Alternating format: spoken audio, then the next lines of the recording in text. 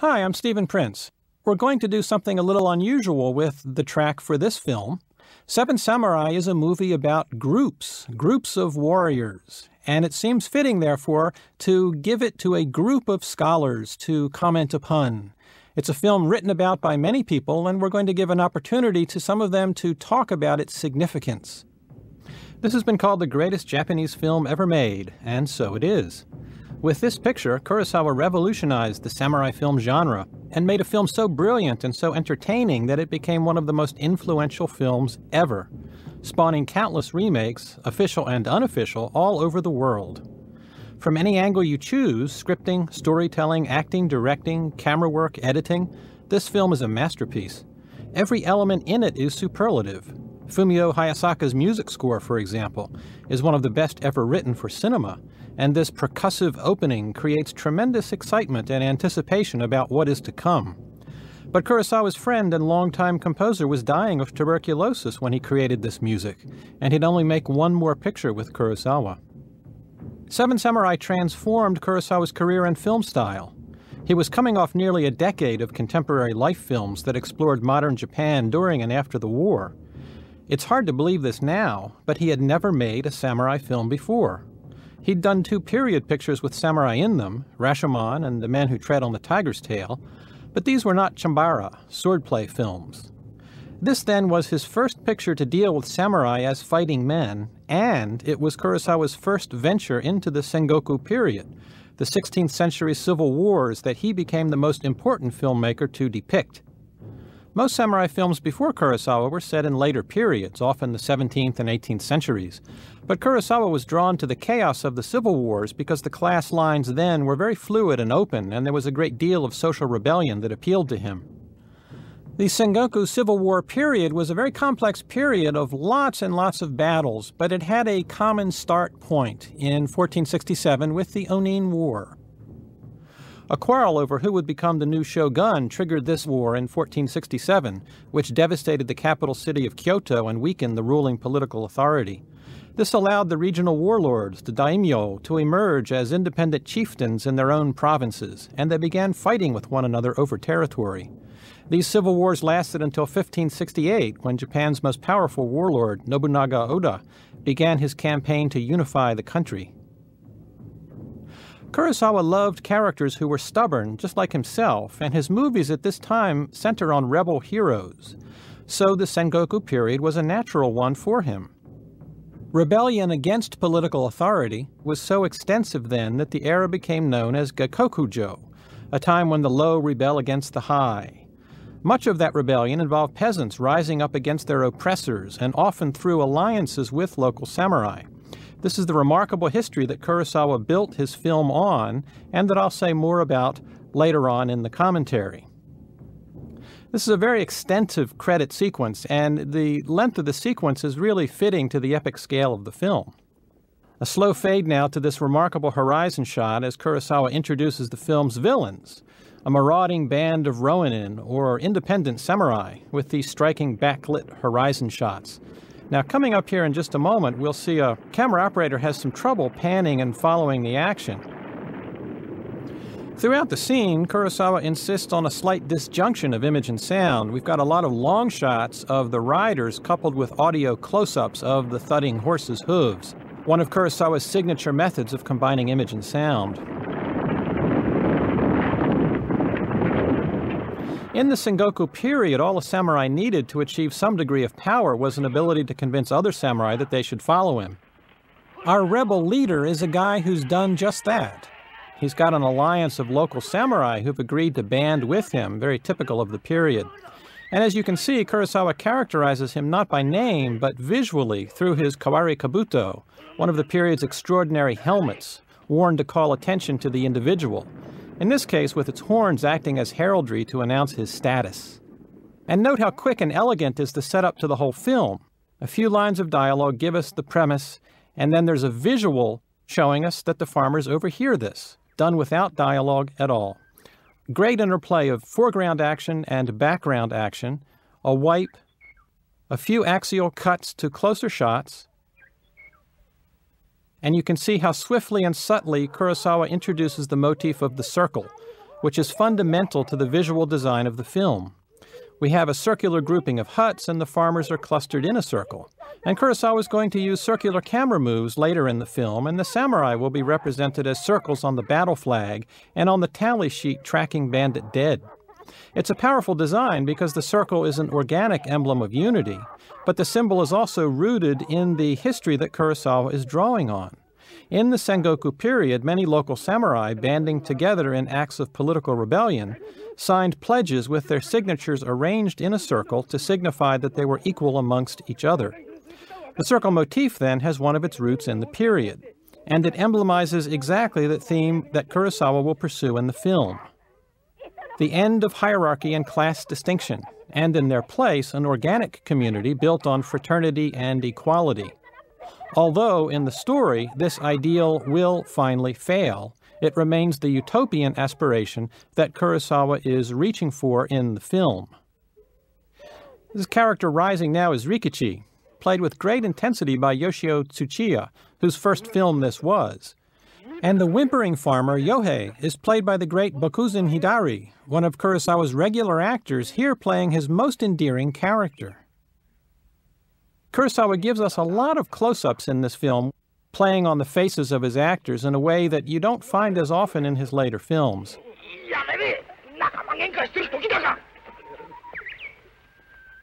One of the things that changes in Kurosawa's work is that he starts using telephoto lenses extensively, like he's doing in this shot here. And you can see the way they compress perspective so radically. He's been a wide-angle filmmaker before this, but from now on, the flattening effect you see here will be part of all of his films. That's one way that Seven Samurai changed his work.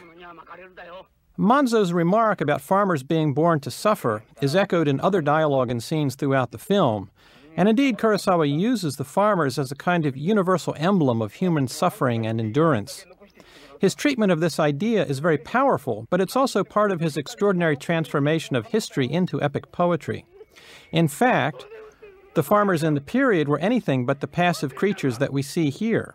They rose up in hundreds of violent political rebellions, and as a result, provincial authorities allowed many farming villages to govern themselves and to operate with a great deal of independence. This independence was one of the revolutionary things about the period, and Kurosawa implies that the village here has achieved something of that status. Now this shot is wonderful. This composition, the telephoto perspective, reinscribes Rikichi back into the group that he has in a sense just rebelled against and walked away from. The composition and the lenses work metaphorically throughout the film. Kurosawa's most profound statement in this movie is about the power of groups and about the relation between the individual and the group. And he translates these ideas with brilliance into purely visual forms throughout the film, taking the abstraction of the ideas and giving them concrete visual life. That's part of what makes this movie so great. Hayasaka and Kurosawa used the chorus to suggest the elemental power of the peasantry as a class that historically endures, in contrast to the samurai, the class which is doomed and is linked with the dead in the film's final shot.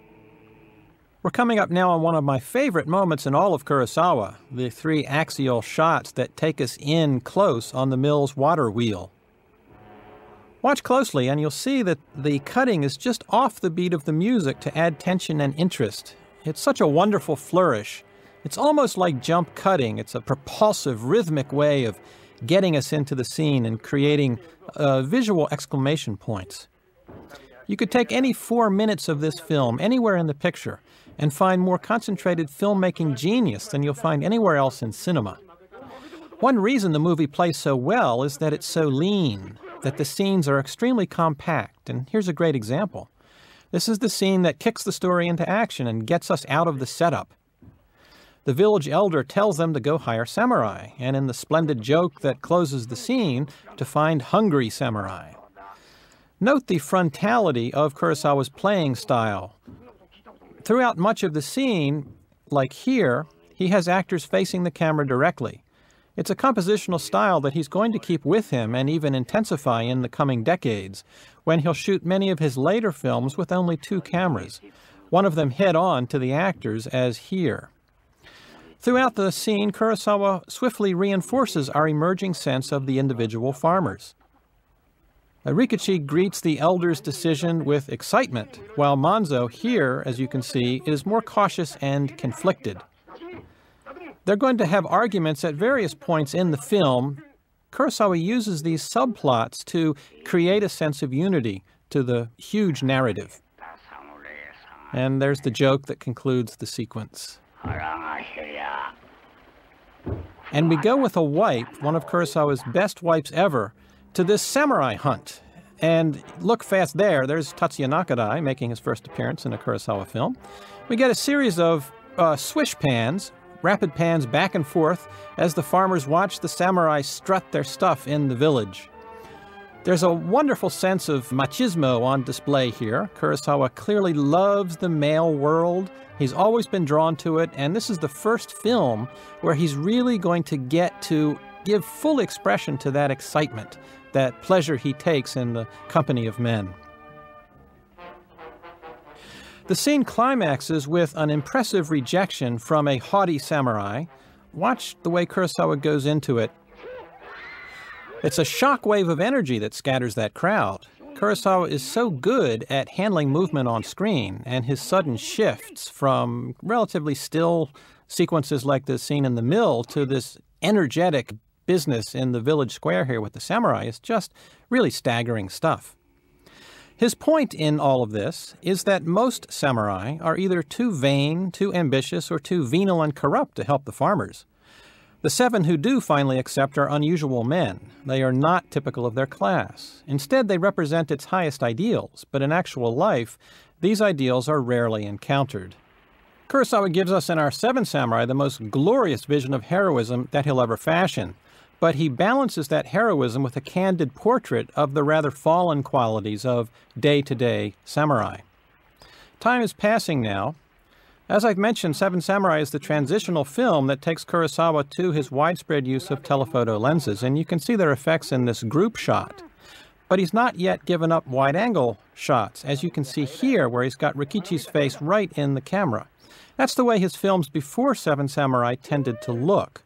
But after this film, we're going to see that look very, very infrequently in his career. Throughout the film, Kurosawa counterpoints the suffering of the farmers with the stoicism and prowess of the samurai as a basic distinction between these classes. And yet it's their common history that really forms the spine of this movie, a commonality that Kurosawa distilled from the research that he did during pre-production. As I mentioned, the history that inspired the film lay in the political rebellions by samurai and peasant that were so common in the Sengoku period. These were so common, in fact, as to be called iki, a name that was given to them to designate their special status. It designated the active rebellion as well as the group that carried it out. There were different names for iki depending on who was participating. Tsuchi iki were large-scale protests carried out by hundreds of farmers. Hyakusho iki were uprisings led by the very lowest strata of peasantry. And kuni iki were bands of samurai who rose up against local gentry and warlords. These iki among the farmers were a great problem for the warlords in the period, and many villages, in fact, used rebellions to achieve their independence. In fact, in central Japan, farming villages defended themselves by constructing moats around their periphery. Kurosawa in the film will give this detail to the samurai. He has the samurai direct the farmers to construct a moat. But in fact, farmers in the Sengoku period were building moats as a natural accompaniment to protest activity. In most cases, these uprisings and protests were separate. The farmers and samurai did not collaborate, but there are numerous indications of instances where they did.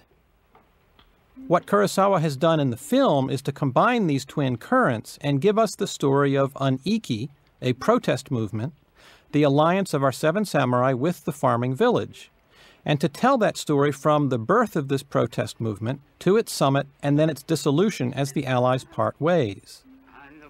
Envisioning this alliance of farmer and samurai, he again drew from existing historical models.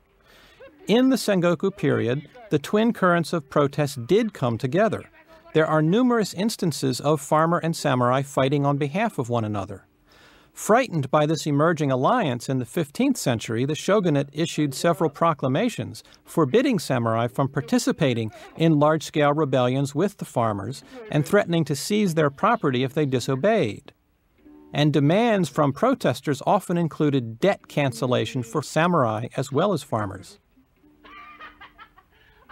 An essential part of the Ikki ideal was equality. Ikki were voluntary associations that broke with existing class hierarchies. In this respect, Seven Samurai reflects the 16th century time period of the story and becomes as well a very contemporary film for Kurosawa, because in it he explores Ikki-based ideals of equality and individualism in ways that connect with the post-war era in Japan and the reforms of the Allied occupation that stress these very ideals. In his historical films, of which Seven Samurai is his first full-blooded example, Kurosawa always finds a portrait of the present in the past. And so part of what he's reflecting on here are the ideals of democracy and individualism bequeathed by the occupation, and he's finding a powerful basis for them in the Ikki phenomenon of the Sengoku era. But he's also finding some very powerful traditions arrayed against them. And so a basic question that Kurosawa explores in the film is this: to what extent is individual equality a real possibility, or is it rather a tragic ideal doomed to failure? It's not that Kurosawa is being critical of the ethic of individuality that the occupation left, but in this film he's reflecting upon it. He's looking to his past, the past of his culture, and he's finding this period in the 16th century where there were these protests that were based around the notion of equality and classlessness. And he's setting that against the tradition of classes and a hierarchy. He's looking at his own present society, where the political model that he's living through in 1954 is individualism, equality, bequeathed by the occupation. And he's asking himself, to what extent are these real viable possibilities?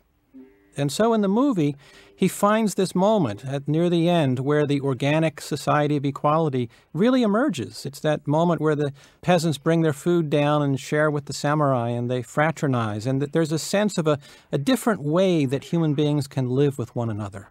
Of course, the tragedy is that it's very fragile, and it's a moment that is quickly lost. And in the final moments of the film, all of the old hierarchies reemerge.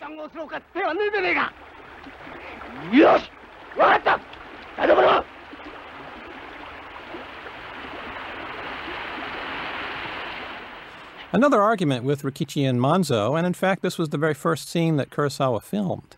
And the movie wasn't really shot in continuity, few films are, but this was the first one that they did.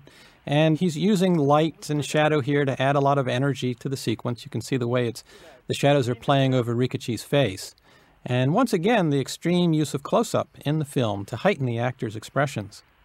And the way that the wipe there takes us aggressively to the scene that brings in our main character, and the man who will be the leader of the Seven Samurai, Kambi Shimada, played by Takashi Shimura.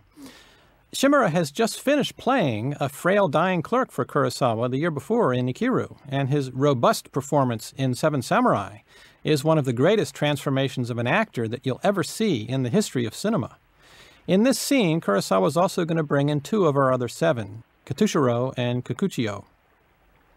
This entire scene is taken from a famous samurai legend. Kurosawa based many of the Seven Samurai on actual figures, and Kanbei is modeled on Kame Izumi Izanokami, who lived from 1508 to 1577.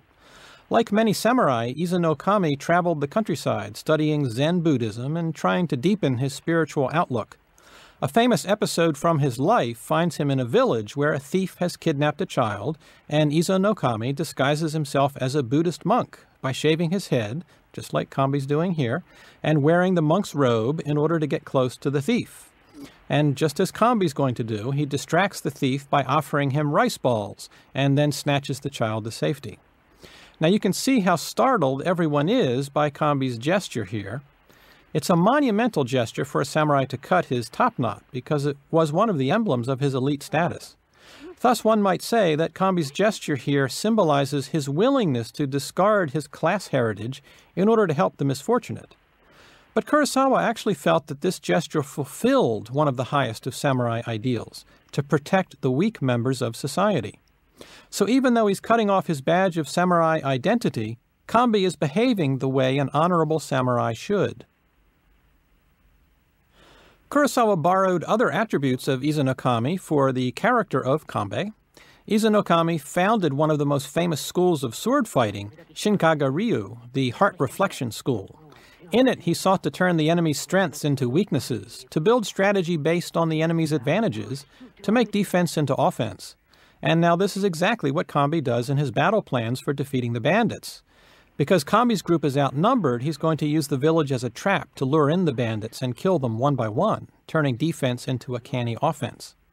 One more point about Izanokami, and here we can play 6 degrees of Kurosawa.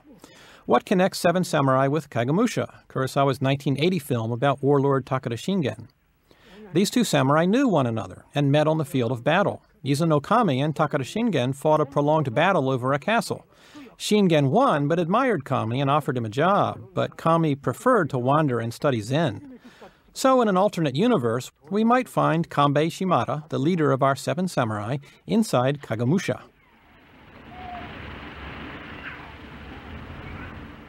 I really love this shot. This has got to be one of my most favorite shots in Kurosawa. The way that the mother comes out and the choreography of her movement and the way that the lens flattens her gestures. It's just really a striking stylization. Kurosawa now brings in everybody's favorite character, Kikuchiyo, played with hyperactive exuberance by Toshiro Mifune. Note the oversized sword. Kikuchiyo wouldn't be overcompensating a bit, would he? Kurosawa uses Shimura and Mifune superbly well, contrasting their respective ages as a statement about maturity and the lack thereof. This exchange of glances is really interesting, Kanbei's piercing stare and Kikuchiyo's inability to meet his gaze. What is Kanbei wondering about? Does he think perhaps Kikuchiyo might make trouble? He sizes him up quickly, though, as he does everyone in every situation in the film, seeing instantly the nature of his character. He gives Kikuchiyo a last look, and then turns to receive the rice balls from the child's mother. In the legend, Izanokami rescued the child without violence. Putting his Zen precepts into action, he had perfected methods of taking the enemy's sword away without killing him. During his travels, he spread this philosophy, that courage lies in avoiding needless conflicts, and its methods of using the sword. Kurosawa, though, knows that showing this wouldn't be as cinematic as what he really wants to do. And besides, he's making a chambara, so he's going to give us violence that isn't in the legend. And the way that he does it is going to change cinema forever. This is no exaggeration, no empty rhetoric. In the scene we're watching now, Kurosawa wrote the textbook on modern movie violence, intercutting slow motion and normal speed action in ways that influenced filmmakers forever afterward. Every modern director who does this, John Woo, Sam Peckinpah, and the whole bunch, learned how to do it from Kurosawa. Kanbei, like the inspiration from the legend, throws in the rice balls to distract the thief. And he goes inside the hut, and Kurosawa keeps the actual moment of violence off camera by having it occur inside the hut there. And by doing that, he kind of heightens the stylization of the aftermath, namely the intercut shots of the slow-motion thief running outside, already mortally wounded. So there he goes, cut to the onlookers, and now we're into film magic. We've got 5 shots of the thief running in slow motion, intercut with the onlookers. Now this slow-motion work is actually shot with a high-speed camera. The film is racing through the camera at sometimes more than 100 frames per second. It just goes whoosh right through the camera. So he's got to use different cameras to capture the different speeds. And the fall here occurs without sound, so there's another little audio flourish there that adds to the magic of the sequence. The thing about slow motion is that it allows the editor to slip into and out of the decelerated moment very quickly as long as you keep it brief. Slow motion ordinarily is a kind of drag on the action, but if you keep the inserts brief, then they derive their energy from the surrounding normal speed footage, and the whole assembly becomes extraordinarily tense because of the differing time frames that you see. Kurosawa didn't invent this style. He had used slow motion before in his first film, Sanshiro Sugata. And other filmmakers had done it well before him, like Dziga Vertov in Man with a Movie Camera in 1929. Generally, though, these instances involve just dropping one slow-motion shot into the body of a normal-speed sequence. Interesting, but not exciting. What Kurosawa did here, by contrast, was intercut different camera speeds, creating a tension from disrupting time that's sustained across the body of a sequence. Kurosawa perfected the essential stylistic template of modern movie violence. He showed everyone how to do it and how splendid the results could be.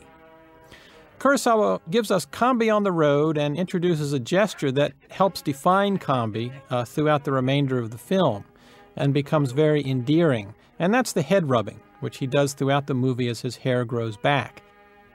It helps establish the passing of time, but the gesture itself is very typical of Kurosawa.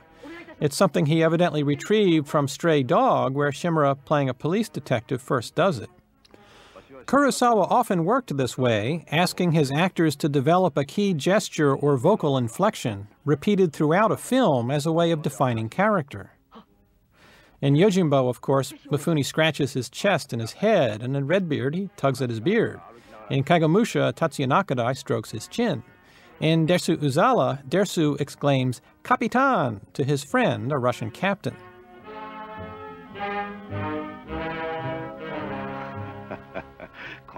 This is something I like to call the camera angle for heroes. A slightly low camera shot that elevates Kambi into the frame, increasing his stature in a really very attractive way. In this moving camera shot, Kambi shows the modesty that Kurosawa finds admirable and is one of the measures of his greatness. He tells Katushiro he's got no disciples, dialogue that resonates with the ethic of equality that Kurosawa explores in the movie in connection with the ethos of post-war Japan. Kambi also tells Katushiro that his experience lies in losing battles. The remark seems ironic because we know that Kambi is great. He's among the greatest of all Kurosawa heroes. But the sentiment evokes the tragic view of history that is at the heart of this film and the melancholy that Kurosawa is going to express so powerfully about the end of the samurai class. Look at this wide-angle shot, and the way that Kurosawa just puts that sword right into the camera, and then we've got Katushiro in the midground and the farmers in the very background, everybody in crisp focus. Kurosawa was a master of wide-angle composition, something that tends to be forgotten because of his telephoto work, but look at any of his earlier pictures, and you'll find extraordinary compositions like that one. Kurosawa's got Mifune on a very long leash in this film. He created Kikuchiyo to add a kind of comic quality to the movie that the band of samurai otherwise wouldn't have. And he essentially told Mifune to have fun, to make the character his own, and so Mifune gives us a wonderfully comic performance that makes Kikuchiyo endearing and also surprises us by finding the tenderness and the tragedy in the character as well. Kikuchiyo is our point of entry into the film. Kambi is a god. We're awed by him, but his majesty keeps us at a distance. Kikuchiyo, by contrast, is our stand-in, our representative among these titans. He humanizes the world that Kurosawa puts on screen here, and that's why he's so important, and why it was so shrewd of Kurosawa and his screenwriters to realize that they needed a character like this. Now, everything is so lean and tight in this film. Of course, it's Richie who makes the approach. He's been doing this with all of the samurai they've offered the deal toward. But Kurosawa just gives us a shot here where he kneels in front of Kambi and a fast wipe, and we leap over the proposition itself. We go into a scene where Kambi is now reflecting upon the offer that the farmers have laid at his feet, as it were. There's a nice heroic shot allowing Kambi to rise up into the frame and dominate it with his back. In the dialogue we're now hearing, Katushiro twice calls Kambi sensei, which is sometimes translated as sir, but actually means teacher or master. Katushiro's use of this term indicates that he has, at least in his own mind, formally apprenticed himself to Kambi as a student who will learn from him the ways of weaponry and war. The term formalizes the hierarchy of wisdom and experience that's going to govern their relationship. Kambi here framed alone, isolated as an individual, contrasted with the farmers that Kurosawa groups together as a cluster, a unit of suffering humanity. You can see there the difference in the framing. And there's a little comic touch here, Rikichi answering eagerly that, yes, those horses can get over the hills. not stopping to think that, in fact, what he's just said is a great disadvantage. Kurosawa shows us here how careful a strategist Kambi is. He plots the defense of the village in a way that enables him to calculate how many samurai they will need. So 7 isn't an arbitrary number. It's the minimum that can establish a guarded perimeter around the village. And Kambi is already thinking about using the moat as defense. Kurosawa incorporating this historical detail into the story as a samurai battle tactic rather than as a practice among farming villages. Kurosawa loves process. He loves to systematically show the steps by which a goal is accomplished. That's why he's made 2 superb police procedurals, Stray Dog and High and Low, and he's going to show us very systematically how Kambi sets up the village defense and then wages war on the bandits. Kambi's skill at procedure is a character trait that Kurosawa shared. You see it in the careful construction of his films. And in giving it to Kambi, he's bonding with this character because he's giving Kambi a little bit of himself.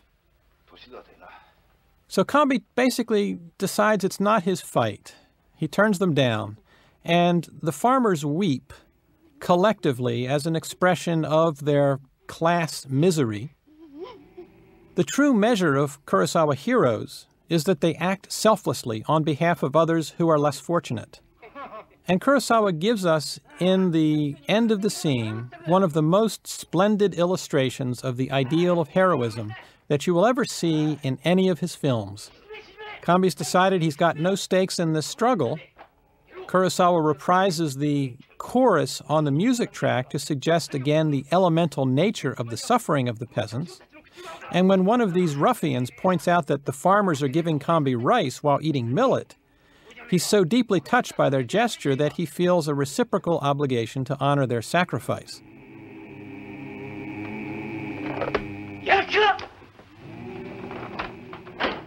This is a really interesting camera move here. This pan to the left and a pull back.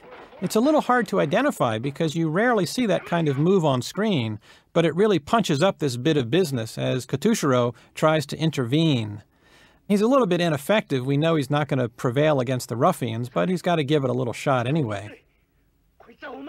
And Kurosawa ends the scene with this splendid bit of business as Kambi accepts the job. He takes the rice bowl and extends the bowl toward the farmers in a masterfully framed composition. It's a shot that gives us an emblem of the debt that Kambi feels toward the farmers, in a gesture that says, finally, I'm on your side. It's such a beautiful shot.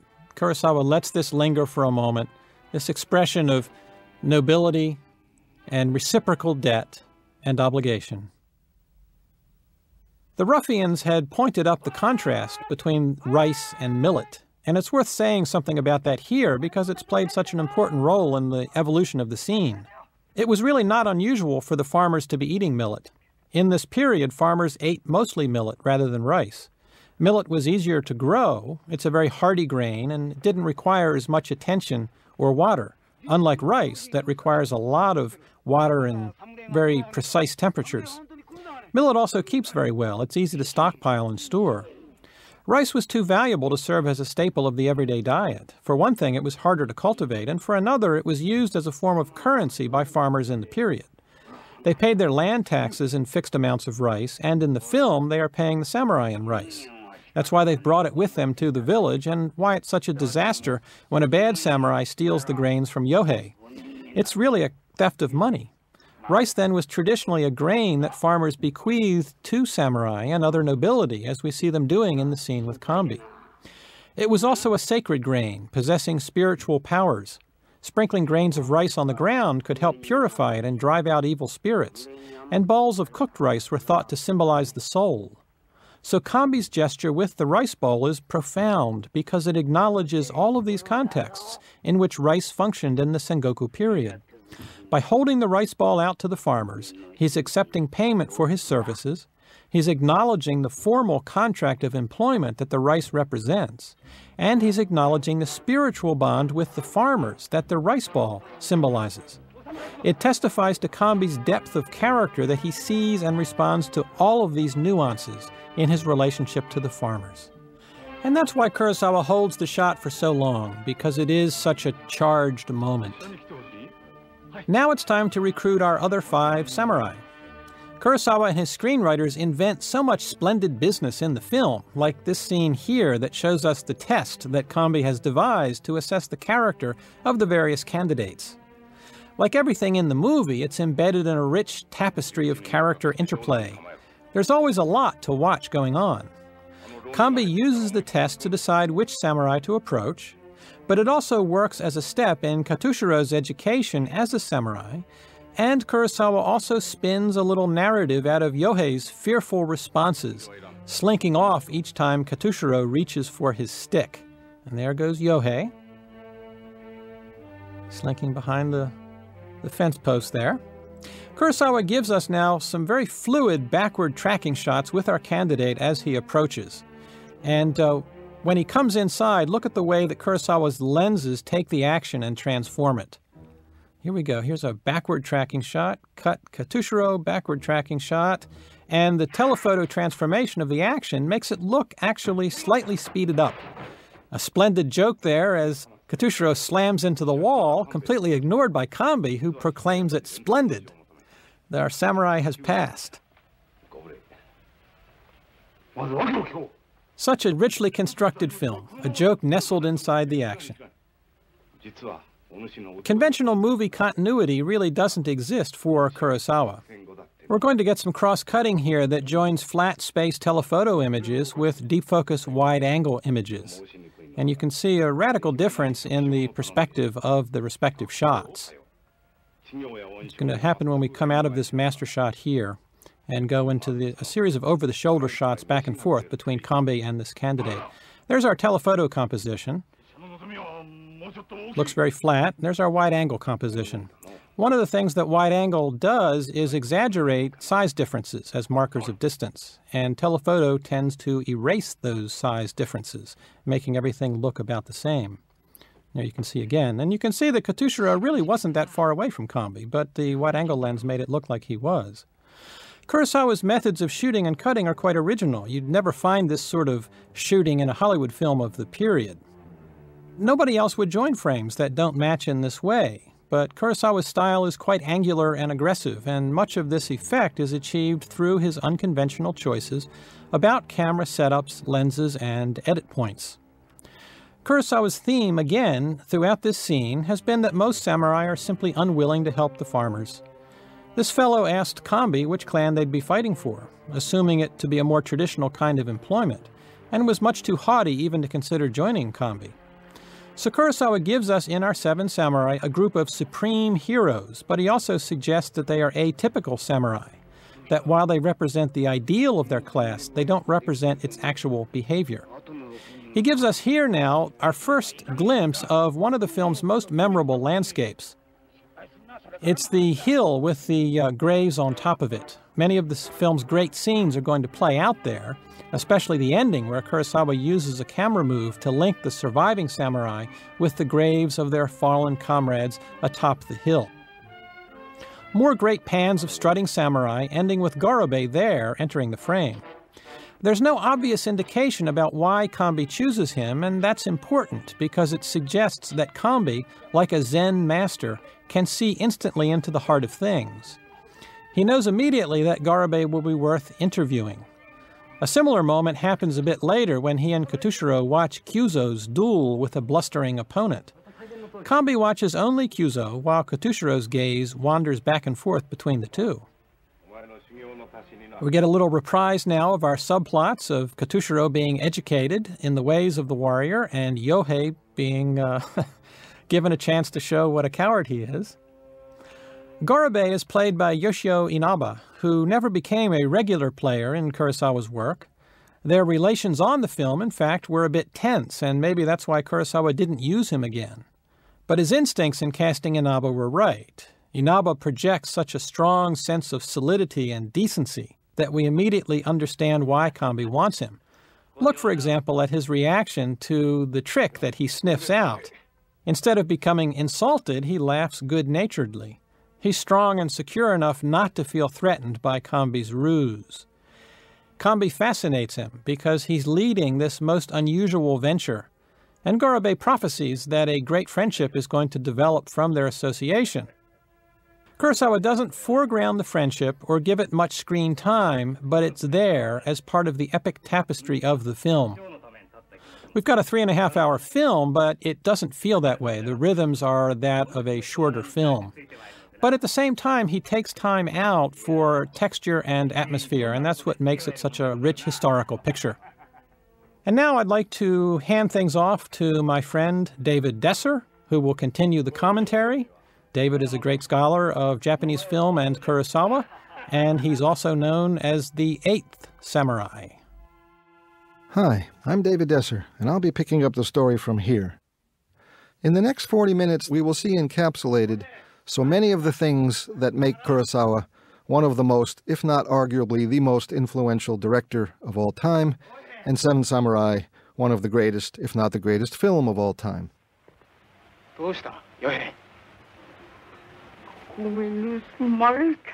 Kurosawa can move from high drama to low comedy, from laughter to tears, from stillness to dynamism. He will have complex, long takes, dynamic editing. He will show men in battle, men bonding, samurai learning something of the life of farmers and vice versa. In other words, thematically and stylistically, Kurosawa is a master at showing all of the possibilities for films and all the possibility for drama. So let's start with this brief scene that is typical of Kurosawa's strategy throughout this whole section, and that is to begin right in the middle of things, to eliminate either the beginning or the end. The "what's wrong?" asked by Rikichi comes out of nowhere, so to speak, because we haven't seen anything wrong, because we haven't seen Yohei yet. And when we do see him, he is even more low-key and forlorn than usual. And now we know why. Of course, losing the rice is a tragedy. We have already seen what rice means. Yohei will soon pick up the rice one grain at a time. And this might therefore have more resonance than just the farmer's pathos in the film. I suspect an audience in 1954 Japan can well remember a time when rice, and much else, was in short supply. But we know what rice means by now, and so the point of this scene is not just to reiterate this fact, though Kurosawa will remind his audience from time to time just what is at stake at every step of the way. This scene is really about Katsushiro, not only to show that he is perhaps more well-to-do than his samurai elders, as we see him toss a few mon down to the floor, but this will also show him taking some concrete action on the farmer's behalf, showing his sympathies for their plight. And he does so in a quiet, mature fashion, needing to say nothing and to have nothing said in return. In this introduction of Shichiroji, Kurosawa again leaves out some possibly important things, such as where and how did Kanbei run into his old buddy, and the immediate shock and surprise of recognition. Instead, here they are. More interestingly, Kurosawa leaves out most of the backstory of their relationship and the battle that separated them. They talk only briefly about the fight that occurred in the past, Kurosawa feeling no compulsion to fill the audience in on the intriguing details. A burning castle, hiding in a ditch, the relief of being alive. Instead, Shichiroji expresses a kind of casual bravado. With a glance at the farmers, Kanbei allows his old friend a chance to prove his bravery and his mettle once again.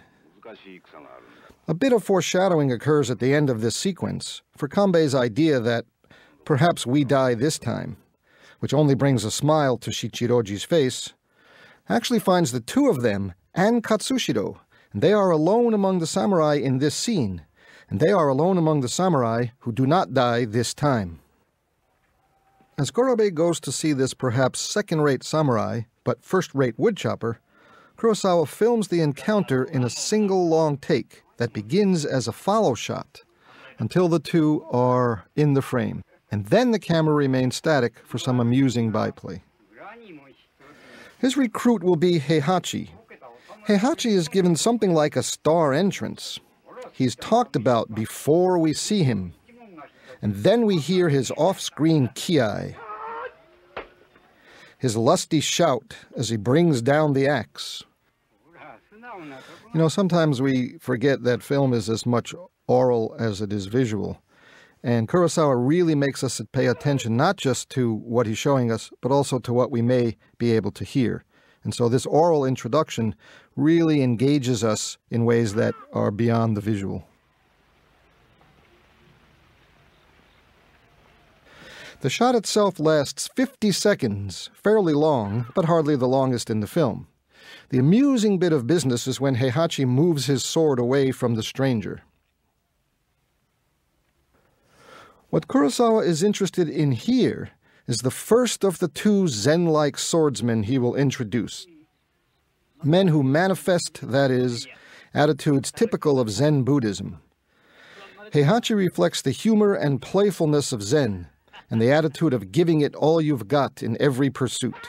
He also reflects Zen-like practicality. The long take ends with Heihachi's claim that he's better at killing his enemies than chopping wood. Yet he undercuts his own bravado by acknowledging that he can't kill them all, so he runs away when there's too many. Funny, practical, and self-effacing, he is the Zen master as wise fool. Yet he's not foolhardy. Gorobei's invitation to join the soon-to-be 7 samurai is filmed from the rear precisely to get the most out of Heihachi's comically shocked reaction to killing 30 bandits. If Heihachi is the Zen master as clown, Kurosawa immediately takes us to the second of his Zen swordsmen, Kyuzo. Once again, we start in the middle of a scene, as a crowd has already gathered to watch a duel. The staging of this duel is quite interesting. The men stand opposite each other, and then when the pretend swords are ready, Kyuzo's opponent walks toward the camera off right, and Kyuzo walks off left. The next shot seems to be something like a jump cut, but in fact the men face each other in the same left-to-right orientation. They have essentially circled around each other. The point of moving them like this is to get the crowd in the background. As we will see, Kurosawa allows the men to change places in the frame, but he does so, unlike when Ozu does this, because of point-of-view shots. Kyuzo's on the right, his opponent on the left, but when we see Kanbei watching, they have switched their orientation. Now the opponent faces left, return to Kanbei, Kyuzo faces right. With this point-of-view orientation in place, Kurosawa can repeat this new change screen direction. The opponent facing left, Kyuzo facing right, intercut with Kanbei's point of view.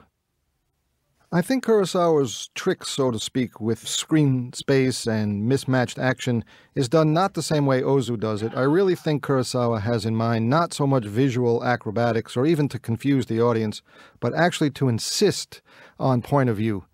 In the long shot, where the characters are oriented in one direction, we have the crowd in the background. In the point of view, they're reversed, because he's moved the camera on the other side of the area. But he really wants to insist on point of view, and so that when he goes back to the longer shot, we again want to see the crowd watching. But when we get these point of view shots, we really need to see them looking. And Kurosawa is perfectly willing to flip them in the frame in order to insist on the importance of vision and looking and point of view. It is indeed the case that Kanbei sees more clearly than we do. For when the opponent challenges Kyuzo to a fight with real swords, Kanbei knows, in a way that Katsushiro may not, who will obviously be the winner. Of course, we may intuit that from Kyuzo's cat-like quickness that he will win. This is quite a feat of acting from Seiji Miyaguchi, who had never appeared in a samurai film previously, and who would, over the course of a rather minor film career, not really do so again. When the man challenges Kyuzo to a real fight, we notice that Kurosawa puts the crowd in the background again. I like to call Kurosawa's propensity for using characters who watch other characters within the frame something like the internal chorus. Like the chorus of Greek drama, they implicitly or explicitly comment on the action and mirror our own responses. Here in specific, it will be Katsushiro who mirrors our own response. While Kanbei knows the outcome of the duel, Katsushiro may or may not, but his eyes glimmer in anticipation of the impending fight. Kurosawa then does the same game with screen direction. The opponent faces left, crowd in the background, jump cut moves us closer to the crowd. But then, notice that the opponent delivers his battle cry, he's facing the wrong direction. But why? to let Kanbei and Katsushiro experience the killing from their point of view, which is to say our point of view. And the famous slow-motion death of the opponent is the dramatic and psychological time, not of the dying man, but of the people watching. That close-up of Katsushiro confirms this. A patented Kurosawa wipe takes us back into town, where we soon realize that Kurosawa has performed another elision. Asked by Gorobe if he found any samurai, Kanbei answers that he missed one. And as a crowd rushes by to investigate what we've just witnessed, we realize that Kurosawa has elided the very conversation where Kanbei asked Kyuzo to join the group. Of course, it is important that Kanbei note that he told Kyuzo where to come if he changes his mind. Interestingly, just as we never see Kanbei enlist Kyuzo, we never see the moment that Kyuzo changes his mind. We are left wondering for ourselves, along with the other clues that Kurosawa provides. Yet what makes a man decide such a thing after all? Kurosawa, as he so memorably did in Rashomon, sometimes leaves things for his audience to decide. Again, it's interesting that Gorobe and not Shichiroji has become Kanbei's lieutenant. Though the latter was an old comrade, Kanbei is a good judge of character, and we will see how much he comes to rely on Gorobe's wisdom. Gorobe's notion that Heihachi is a second-class swordsman but a first-class character is borne out by the latter's humorous self-introduction. He gives his family name, his given name, and the sword-fighting style which he studied.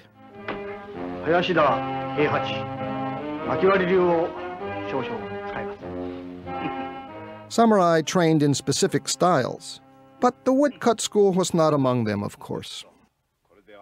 Yet another wipe takes us to the next scene, and one is intrigued, if puzzled, by the Bunraku-style doll operator in the background.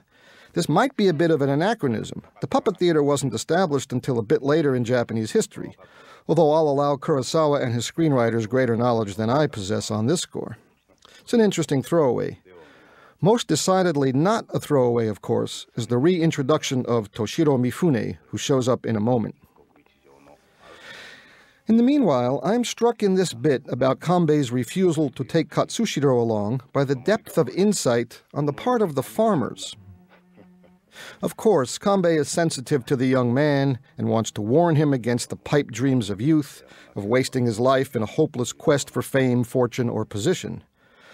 Kurosawa's cut back to the longer shot shows us that all the samurai can sympathize with broken dreams and passing years. But their reverie is interrupted when Heihachi sees something off-screen, and an over-the-shoulder shot reveals that Kyuzo has made an appearance.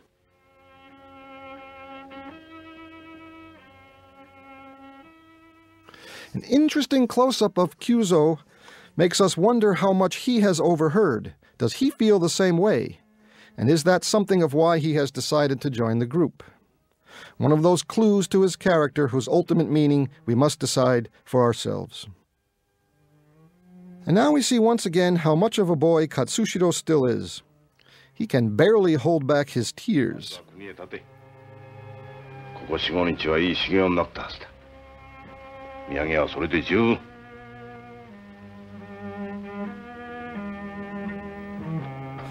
Rikichi looks at Yohei here. These men, mature and wise in their own way, understand what it means to the youngster, and they may very well recall his kindness and sensitivity toward them earlier in the day. Heihachi begins to show something of his understanding of human nature too, and he will be the most talkative and often the most perceptive about hidden motivations. When the older samurai decide to count Katsushiro among the group, Heihachi then points out Kyuzo's arrival, knowing that the quiet samurai has come to join the group.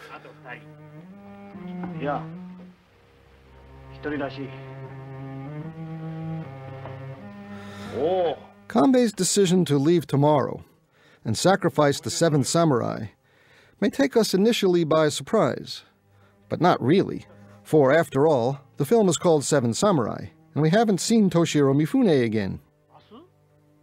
Though Mifune was not quite the major star he would soon become, he was already a rising star in the Japanese cinema, and of course a Kurosawa favorite, already the caged tiger to Takashi Shimura's majestic lion. Of course, we don't have to wait long, as one of the porters announces that he has found a samurai for them.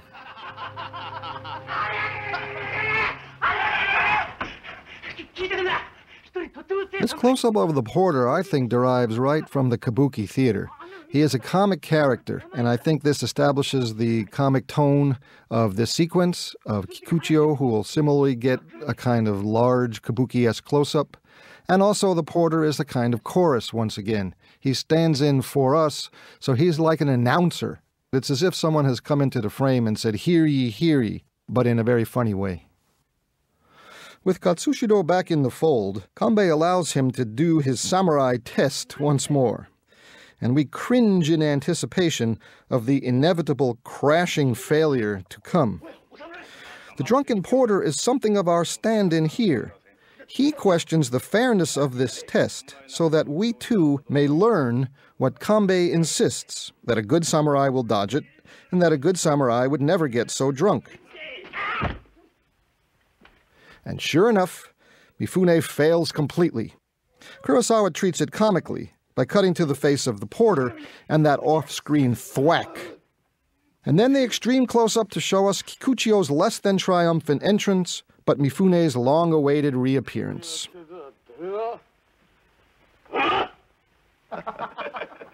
I find the makeup here rather extreme. In fact, it looks closer to how Mifune was characterized in Throne of Blood a couple of years later.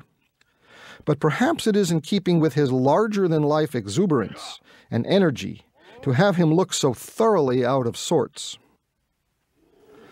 The close-up on Kanbei allows us to see that he recognizes the wild young man of earlier, while Katsushiro only knows to get out of this man's way. The comic tone of the scene, already established by the clunk on the head, continues in the farcical efforts of the inebriated Kikuchiyo's ineffectual chase. This is the first of 3 long takes that Kurosawa relies on in the sequence. The real point is to bring Kanbei and the other samurai back into frame. From this point on for a while, Kurosawa keeps the camera at the Ozu-like low level for Kikuchiyo's confrontation with Kanbei, and the delivering of the scroll proving his lineage. We can appreciate this low-level shot and the willingness of Kurosawa to use longer takes when the camera assumes a position behind Kanbei's head and lets Kikuchiyo carry on all the movement in the frame. Kanbei is the essence of stillness.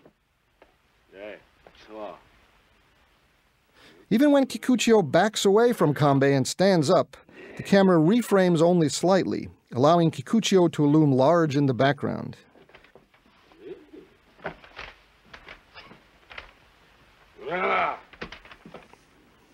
A short insert of the rest of the samurai laughing is followed by a longish medium shot of Mifune to show off a bit more as the camera watches his drunken musings and his efforts to find the scroll. But this is also one part of the Mifune persona. He had so much more energy and so much more liveliness that in many ways he helped redefine acting in the Japanese cinema. He's such a good actor that even 1 year later, he could play a man 40 years older than himself and totally different kind of performance. And then there follows the most interesting long take of the whole scene. For what Kurosawa will do is to make or allow the audience to pay attention to multiple actions. In this single shot of slightly over 1 minute, we watch the interaction between Kanbei and Kikuchiyo.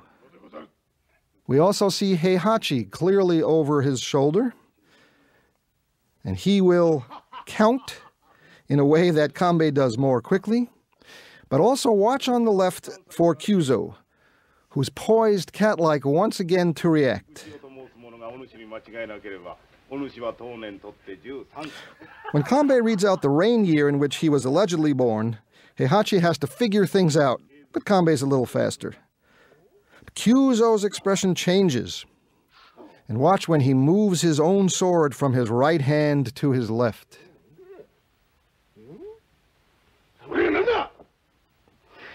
He leans forward, moves the sword, and he watches Kikuchiyo, and then grabs the sword before the young man can. And then the farce is on again, as Kikuchiyo, getting more frustrated and ever more tired, becomes the object of a game of keep-away played by the samurai at his expense. That it is Heihachi who instigates the game, good-naturedly taunting the young man, is notable. The continuation of the development of his character as the most lively of the actual samurai, and the one in some ways the most humanly and humanely connected to Kikuchiyo and the farmers, even including Katsushiro. Again and again, Heihachi and Kikuchiyo. It is from here on in that Kurosawa will build on this connection. And there is something very telling, both in terms of his character, but also the film's theme. When Kikuchiyo, frustrated by the samurai's game, mutters under his breath, "To hell with samurai." This comment not only begins to talk about Kikuchiyo's origins, but really it's the samurai, both the good and the bad, that have necessitated the whole problem with the farmers. And if there were no such thing as samurai, there might not be these kinds of issues. So Kurosawa, who was, of course, himself from a samurai background, is really making an interesting comment about class divisions in Japanese culture, about power and the powerless, about warriors in times of war and in times of peace. It's just a very, very loaded comment that I think we really should think about.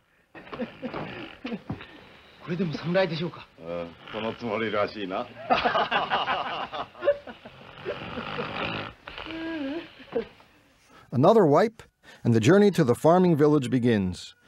The wipe is moved right to left. The wipe is, of course, simply a dissolve, but Kurosawa adds an obvious line or edge, and thus this transition is called a hard-edged wipe.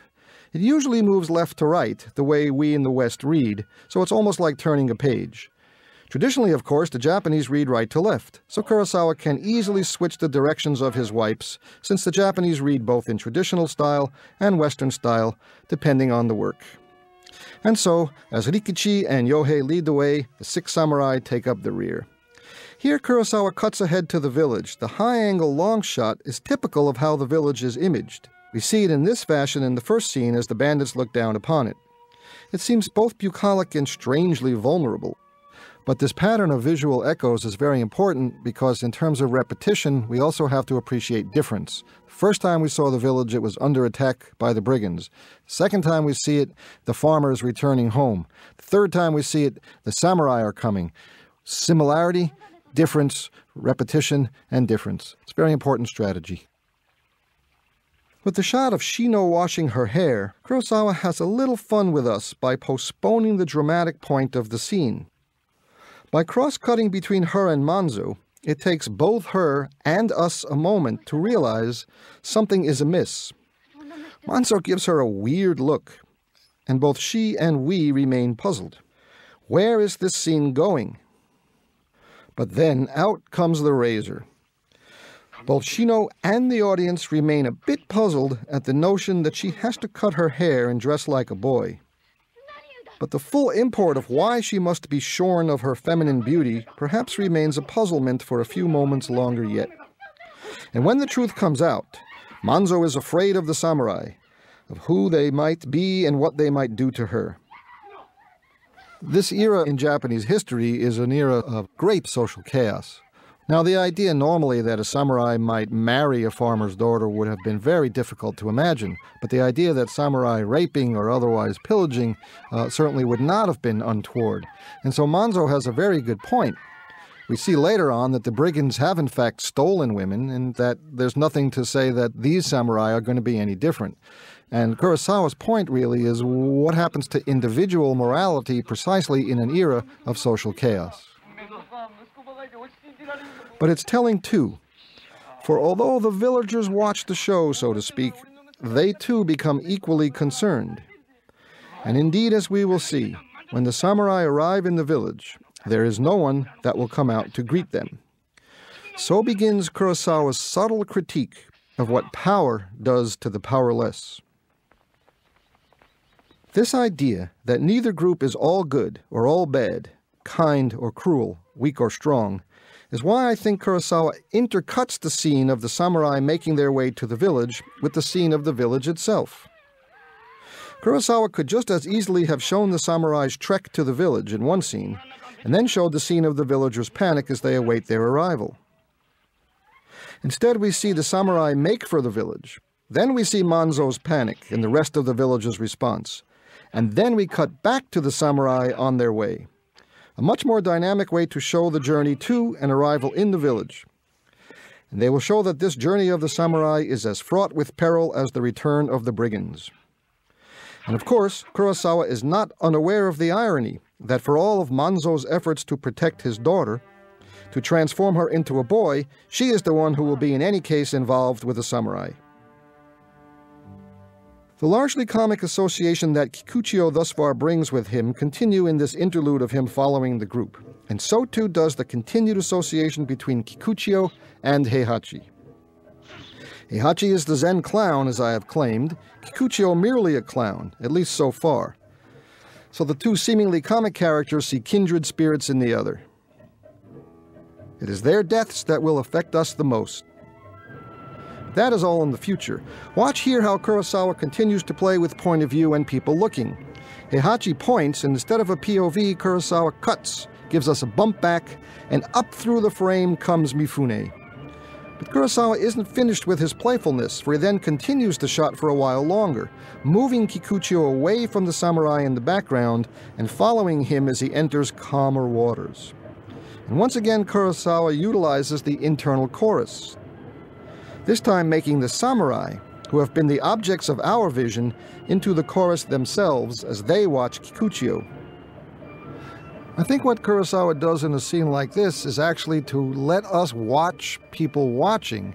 There are all these levels of watching, and by playing with point of view, by not cutting from Heihachi to seeing what he's seeing, but from bumping us back to see Heihachi seeing, and then we see what he sees, a visualization. And that film is not necessarily always susceptible just to narrative, but sometimes there's a playfulness and a way of highlighting something. But this playfulness does have a point, and that is Kurosawa is interested literally sometimes in vision. What is it that we are seeing, and what does it mean?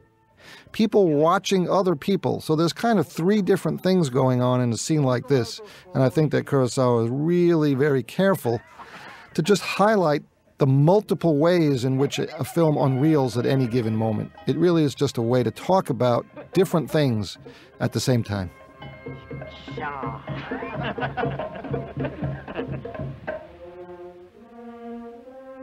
As Rikichi reaches the outskirts of the village, we again see the high-angle long shot, and the rest of the group enters the frame. Exactly, if less ominously we may think, as the brigands did in the first scene. Clearly, Kikuchiyo's comment about dying in such a dung heap seems obviously foreshadowing, but neither should we fail to note that it is Heihachi who offers the retort that no one is asking him to. Kurosawa is too good of a director to have the obvious foreshadowing be the main point here. Instead, it is the ongoing relationship between Kikuchiyo and Heihachi. You know, there's another way in which we can imagine this film, and that is it's 7 samurai, but also 3 farmers. And that Manzo and Yohei and Rikichi are no less important than the samurai in some ways. And it would be a lesser film if the samurai were the only ones that got characterization. If he's really interested in talking about power and powerlessness, it wouldn't be right just to have the powerful be characterized. So too, I think the powerless, so to speak, also need to have some characterization. And Rikichi is a particularly interesting character because in some ways he's the one that's been most affected. His wife has been kidnapped. When he sees his wife later in the film, she'll die. And so he's really the character that brings a lot of the farmer's plight home, and in a memorable way.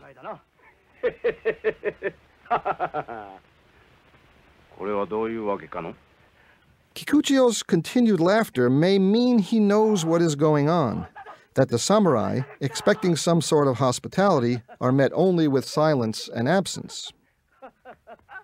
Kikuchiyo has the upper hand now.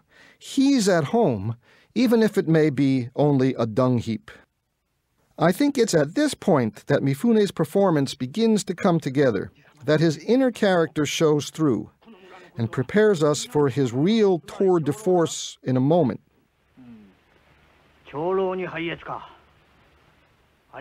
Heihachi's sarcasm and Kikuchiyo's continued laughter aside, notice in a moment that when the samurai head off to the patriarch's house, Kikuchiyo does not follow.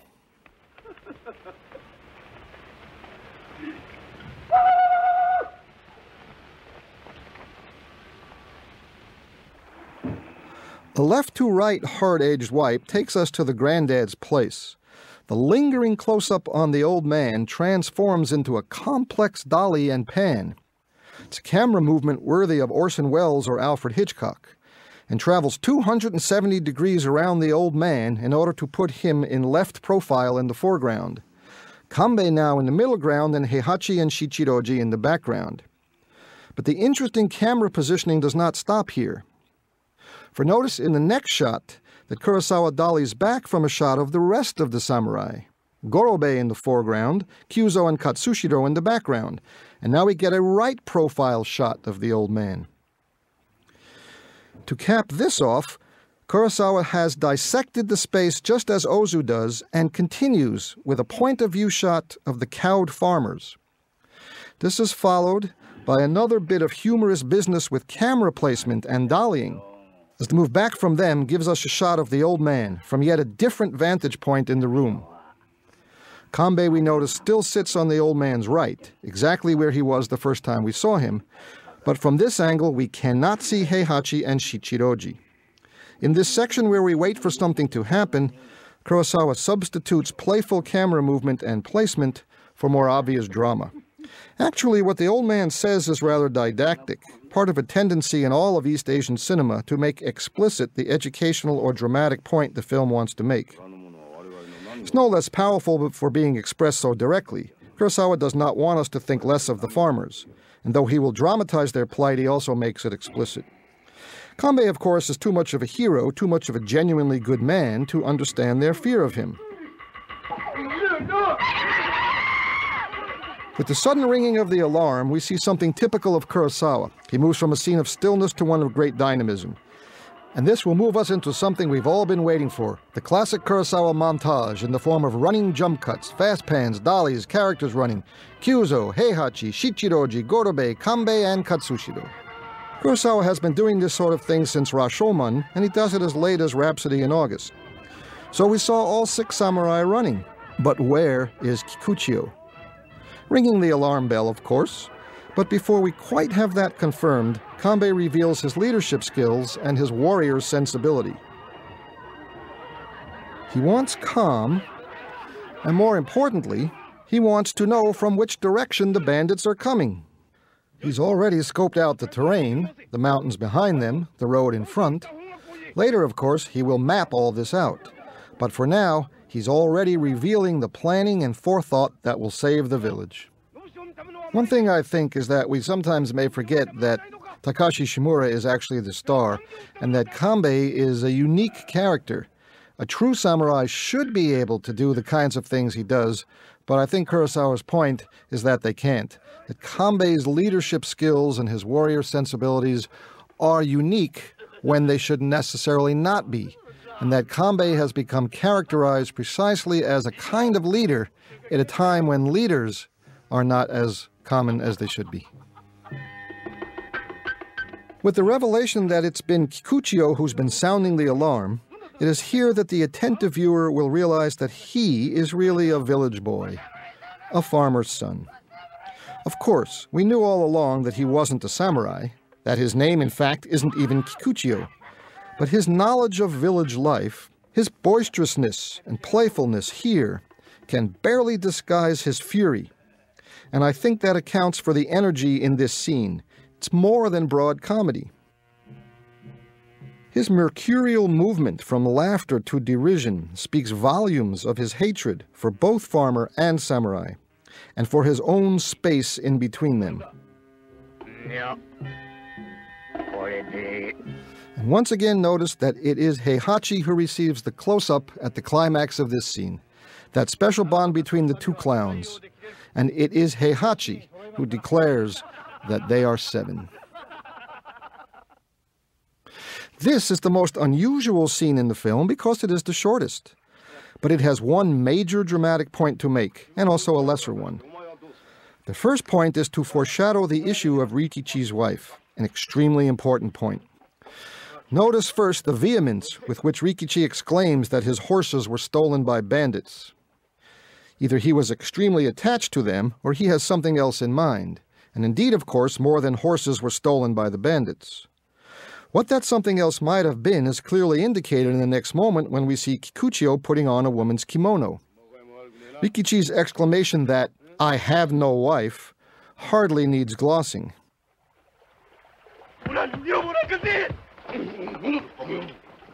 But Kikuchiyo's muttering comment that Rikichi is crazy puts a momentary comic spin on things, although the rest of the samurai are a bit more concerned. But that moment is deflated further, of course, by Heihachi, who finally tags Mifune's character with the name by which we have been calling him all along.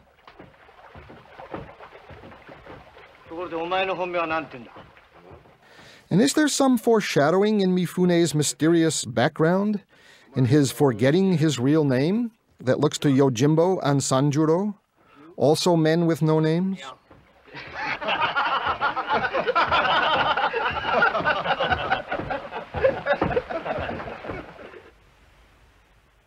One of the things that I think Kurosawa is interested in doing with so many of his films is to talk about and show what I like to call process, how things get done.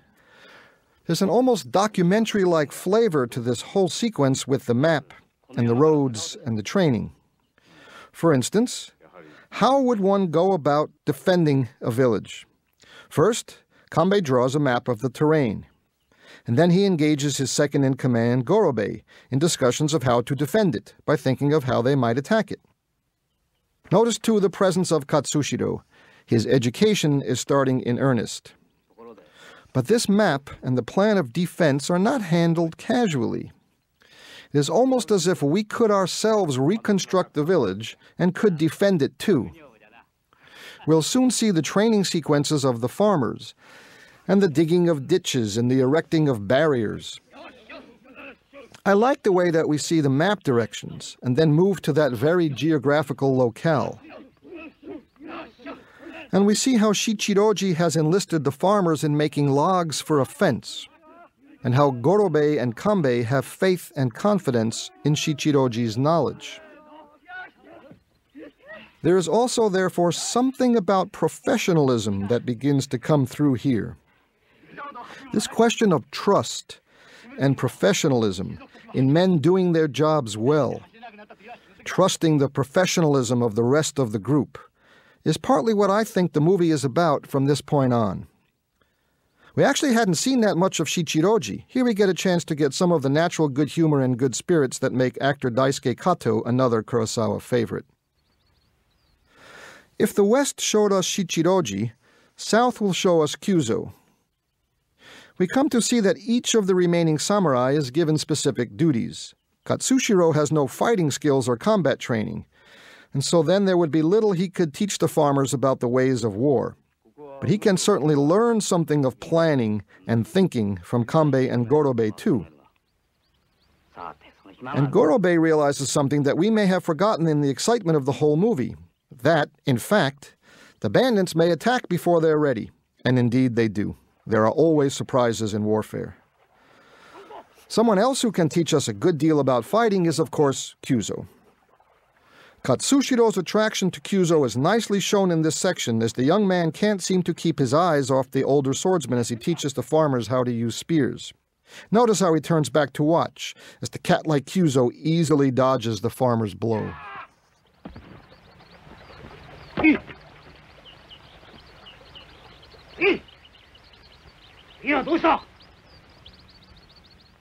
In any case, West and South have been covered, so they move on to the East.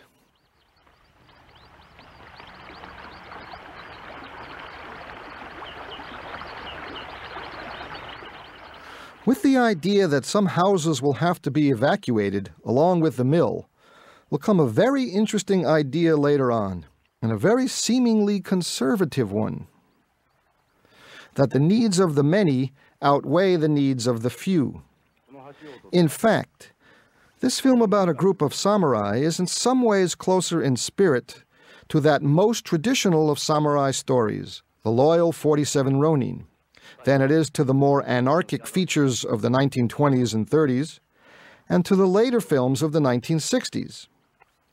Kurosawa may be just a bit more conservative after all than his Western admirers, and the cliché that he is the most Western of Japanese directors might indicate.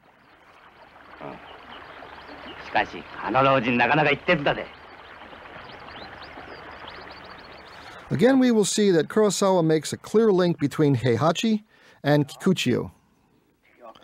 For from the scene of Heihachi instructing the farmers, we will then see Kikuchiyo with his charges. In both men we see he used humor to teach. Notice, too, that Kurosawa has moved, so to speak, from Kyuzo to Heihachi to Kikuchiyo, the three men who will attack the bandit fortress. Kurosawa is always giving us information and foreshadowing in a variety of ways.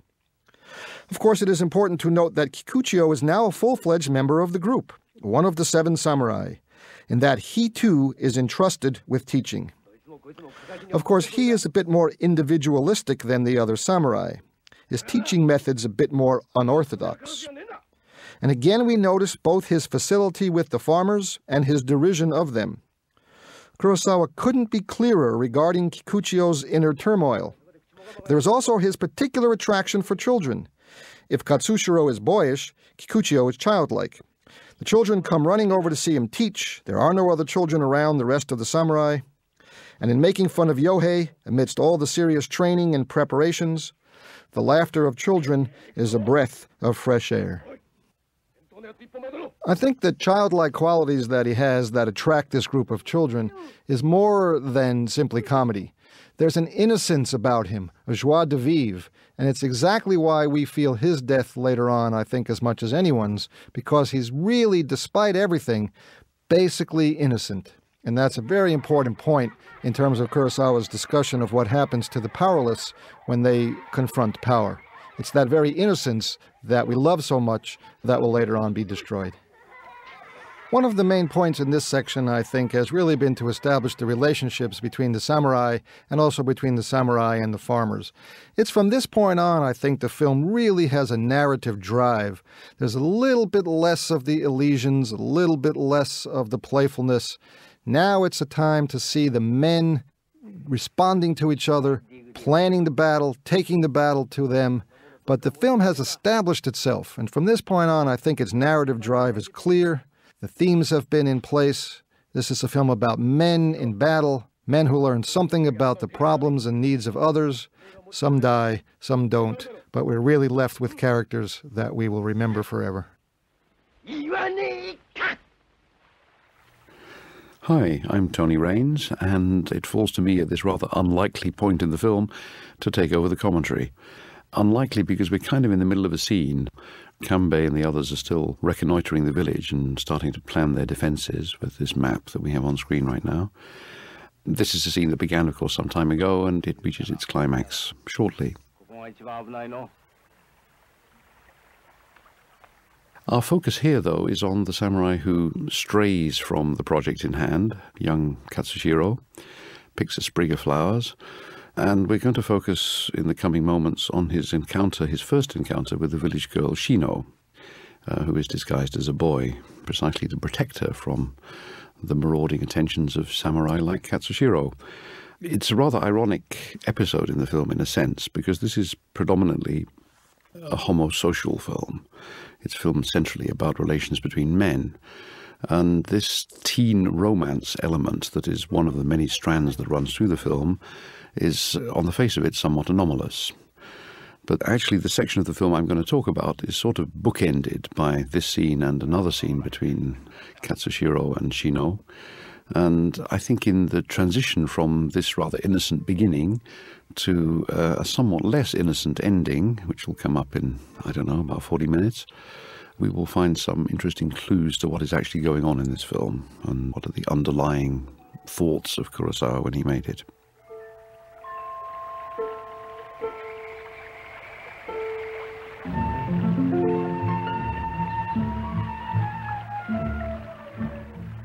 The The film is, in my view, predominantly a film about what makes a samurai. It's some kind of redefinition of warrior identity.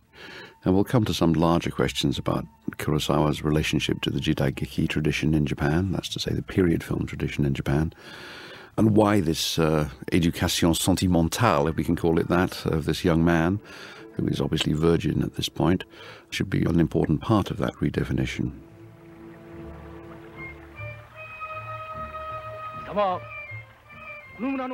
Katsuhiro assumes at first glance that she is a girl, and of course he's proved right. And the demonstration of that in the following moments of the film is pretty self-explanatory, I think. So maybe we'll take this moment to just note in passing the extraordinary influence that Kurosawa's films of this period had on the development of Chinese martial arts films, which have had so much attention in recent years, thanks to films like Hero and such. The influence here, I think, is more directly on a filmmaker like King Hu, the director of films like Dragon Gate Inn and Touch of Zen and such. Part of it is the planning. We saw Kanbei making his map of the village and discussing strategy. That's a motif that feeds directly into most King Hu films. But equally, this notion of a girl disguised as a boy connects with a Chinese tradition which King Hu exploited.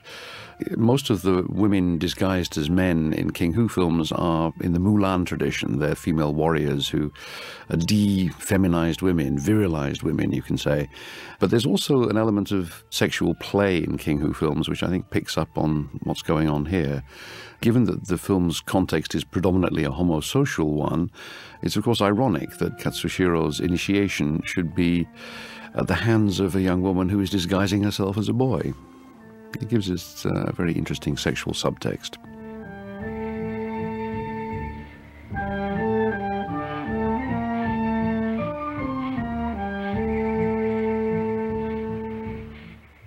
Now, as far as I know, Kurosawa never discussed his output in the kind of terms that Graham Greene used to describe his novels, which he divided into the categories of literature and entertainments. But in Kurosawa's terms, this film clearly is an entertainment. It's an action-adventure with a lot of comedy and, indeed, action and adventure in it. And it comes after, let's not forget, 3 pretty serious, heavy films. He'd made Rashomon, which is his first attempt at reinventing the Jidaigeki form. He then made Takuchi, The Idiot, his adaptation from Dostoevsky, which I guess was for many years his most experimental film. And Ikiru, Living, a film about dying, of course, which breached a very fundamental Japanese taboo in place at the time and still largely in place now against even discussing cancer. So this, by comparison, is a fairly lightweight film. But lightweight does not mean not serious, just as it didn't mean that in Graham Greene's case when he wrote entertainment novels. And this particular scene, in which Kikuchiyo brings this load of pillaged samurai armor in as if he's made a great achievement, brings one of those serious themes to a head. As I've said, I think the film is largely about what it takes to be a real samurai.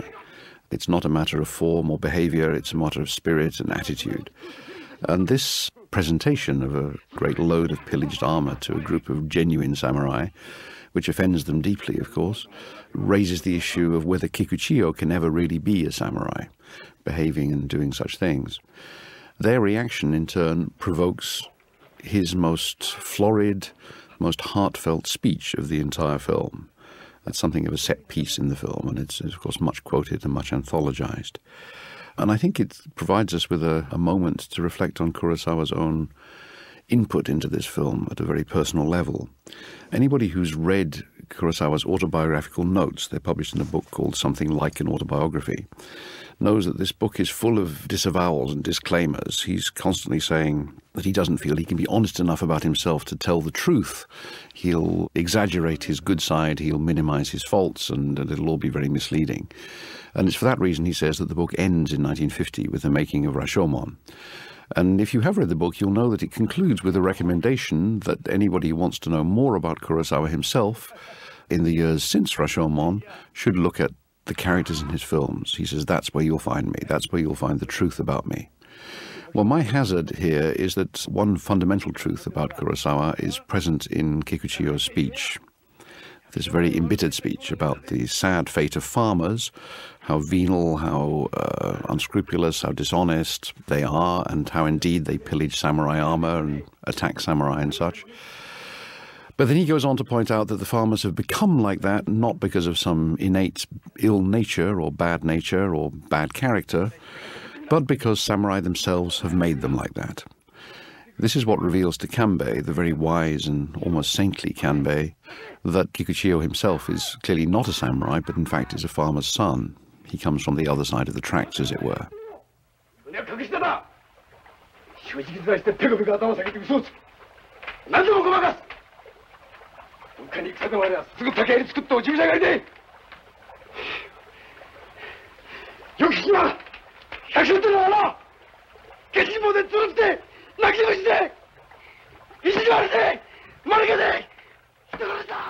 Kurosawa's own position in this film is probably quite analogous to Kikuchiyo's. He doesn't identify 100% with the samurai or indeed with the farmers, but somewhere in between, which is, of course, precisely Kikuchiyo's position. And in fact, on an autobiographical note, since we've touched on this, Kikuchiyo has already been, for fans of Kurosawa, identified with the author because we've seen him catching a fish with his bare hands. And if we read the autobiography, we discover that that's one of the things that young Kurosawa did in real life. So that element in the film is an autobiographical reminiscence. It doesn't mean that Kikuchiyo represents Kurosawa all the way through the film. He certainly doesn't. In fact, the film is quite critical, of course, in many ways of Kikuchiyo's character. But we also shouldn't lose sight of the fact that this comes in the middle of a very long collaboration between this director and this actor. Probably the most sustained thing of its kind in cinema since the long collaboration between Joseph von Sternberg and Marlene Dietrich.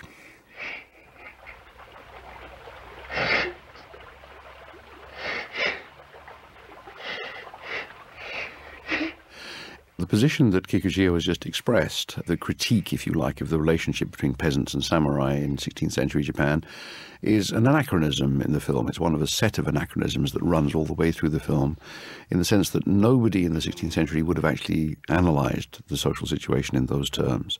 It's a modern perspective, and I think, as I've suggested, Kurosawa's perspective. These shots, incidentally, of Kikuchiyo's back as he sobs and his feet as he runs out are almost Bressonian, actually, and it demonstrates in a very smart way, I think, how Kurosawa is becoming very confident about using something other than facial expressions to articulate emotion. He's also, as you can see from this composition, when the village elder arrives to check that everything is okay, becoming very confident about using a certain kind of dynamic composition. You'll remember that the film began with credits that were skewed. Nothing was full square. That kind of diagonal composition of faces, heads, is very typical of the film. There are many, many shots like the one we've just seen.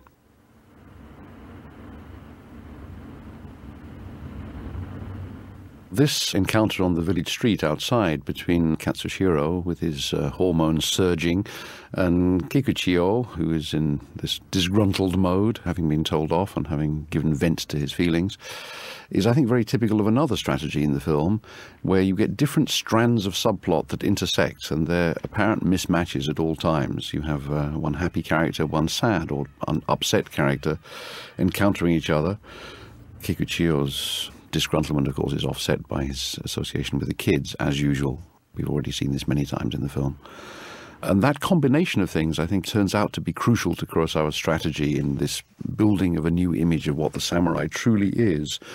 But I think it's the clash that interests us at this moment. It's the fact that things don't seem to fit together, that the film is constantly changing gear, as it were. And this scene in the barn or the stable outside Rikichi's house is another aspect of it. For the night after this confrontation with the rest of the samurai group, Kikuchiyo has opted to spend the night in the stable with their host. They've been billeted in his house, of course, because he has no wife, which turns out in turn to be an important plot point. But what's interesting here is that Kikuchiyo has opted not to be a samurai for tonight, but to join the farmers and sleep in the barn. And this is an extension of the film's anachronism, in that Kikuchiyo is a character who probably didn't exist in the reality of 16th century Japan, but is Kurosawa's construct. And he not only expresses the contradiction between peasants and samurai, but actually lives it in his person.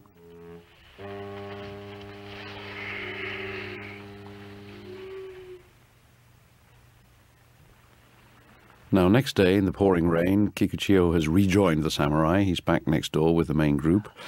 And we return our focus, or Kurosawa returns his focus, to the question of this group, as a seven-man army, as it were. And this is consolidated, of course, in the creation of the banner, which we're about to see unveiled. The banner has a very crucial symbolic significance. As we know, it consists of three symbolic representations, three at the top, 6 circles, underneath that 1 triangle, and underneath that the Chinese character that represents the farm and the villagers. So it's a symbolic representation of the way that the samurai are going to protect the community. The interesting thing, of course, is that one of the 7 protagonists is represented as a triangle and not as a circle, and that, of course, is Kikuchiyo, because he's not really a samurai. He's very disgruntled about that again, but in a way this returns us to the main theme of the film. Can that triangle become a circle? Can he really be a samurai? It's one of the dramatic focuses of interest that Kurosawa pursues all the way through.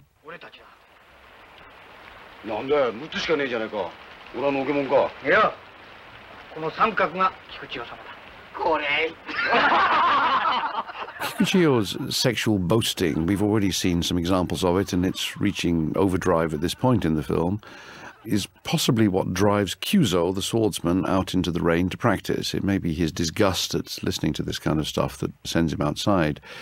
And ironically, outside, where he, like the other mature samurai, shows no interest in sex of any kind, I mean, their relationships are essentially with their own peers, and I think we've already noticed in the early part of the film that all of the most intense emotional moments have come with the bonding between these men, the expressions of respect and affection that dominate their relationships. Anyway, outside, Kyuzo finds himself the unwilling voyeur to the one strand of heterosexual romance that runs through this film, the secret meeting of Katsushiro and Shino, the peasant girl. The fact that Shino is now re-feminizing herself is already an early indication that she sees this as a burgeoning romance. And it reminds us that the cutting of her hair was actually the second haircut in the movie. You remember the first one was when Kambei, the leader of the samurai, cut his hair, or had his hair cut, so that he could pose as a monk. I think it's not an accident that Kurosawa repeats motifs like this. Shino is not disguising herself as a monk, or indeed as anything other than a boy, but that pattern of repeated motifs and variant motifs is one of the ways that Kurosawa uses to structure the film.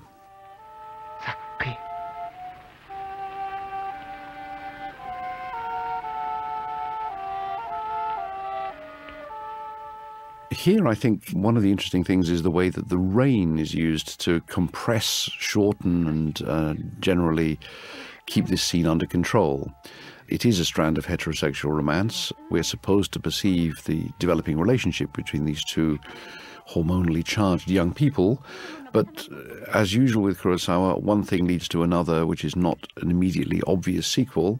In this particular case, Shino draws our attention to a character we haven't yet seen, which is the village's oldest lady, who is starving because her child has been killed by the bandits. Here, back with the samurai at their dinner, this is simple plot establishment. It is through Katsushiro's declining a bowl of rice that the others learn that something is going on and that there is some other destination intended for the food that would have been his. And it leads us to this glimpse of this extremely old lady who makes only one other significant appearance in the film after the first of the bandits is captured and brought back to the village.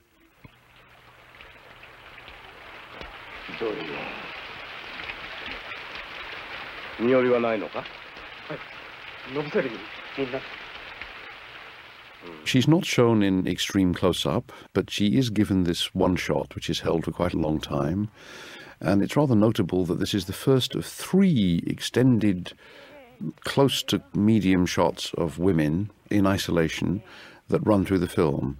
Since this is a film mainly about male bonding, male camaraderie, male teamwork, most of the shots of the film are like the ones we're seeing now, groups of men in dynamic compositions, in 2s, 3s, 4s, even 7s eventually.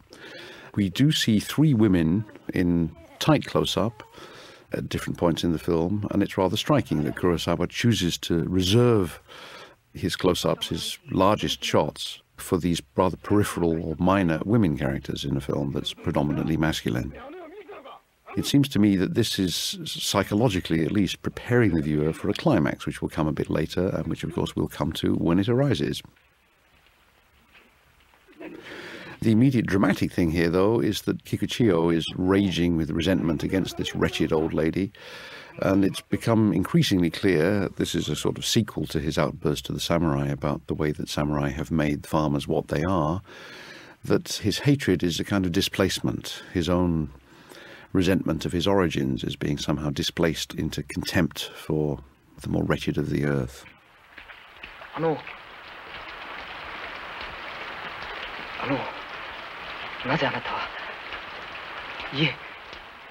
Kurosawa, meanwhile, has shifted his attention to these two, the impassive veteran Kyuzo and the hormonal young man Katsushiro.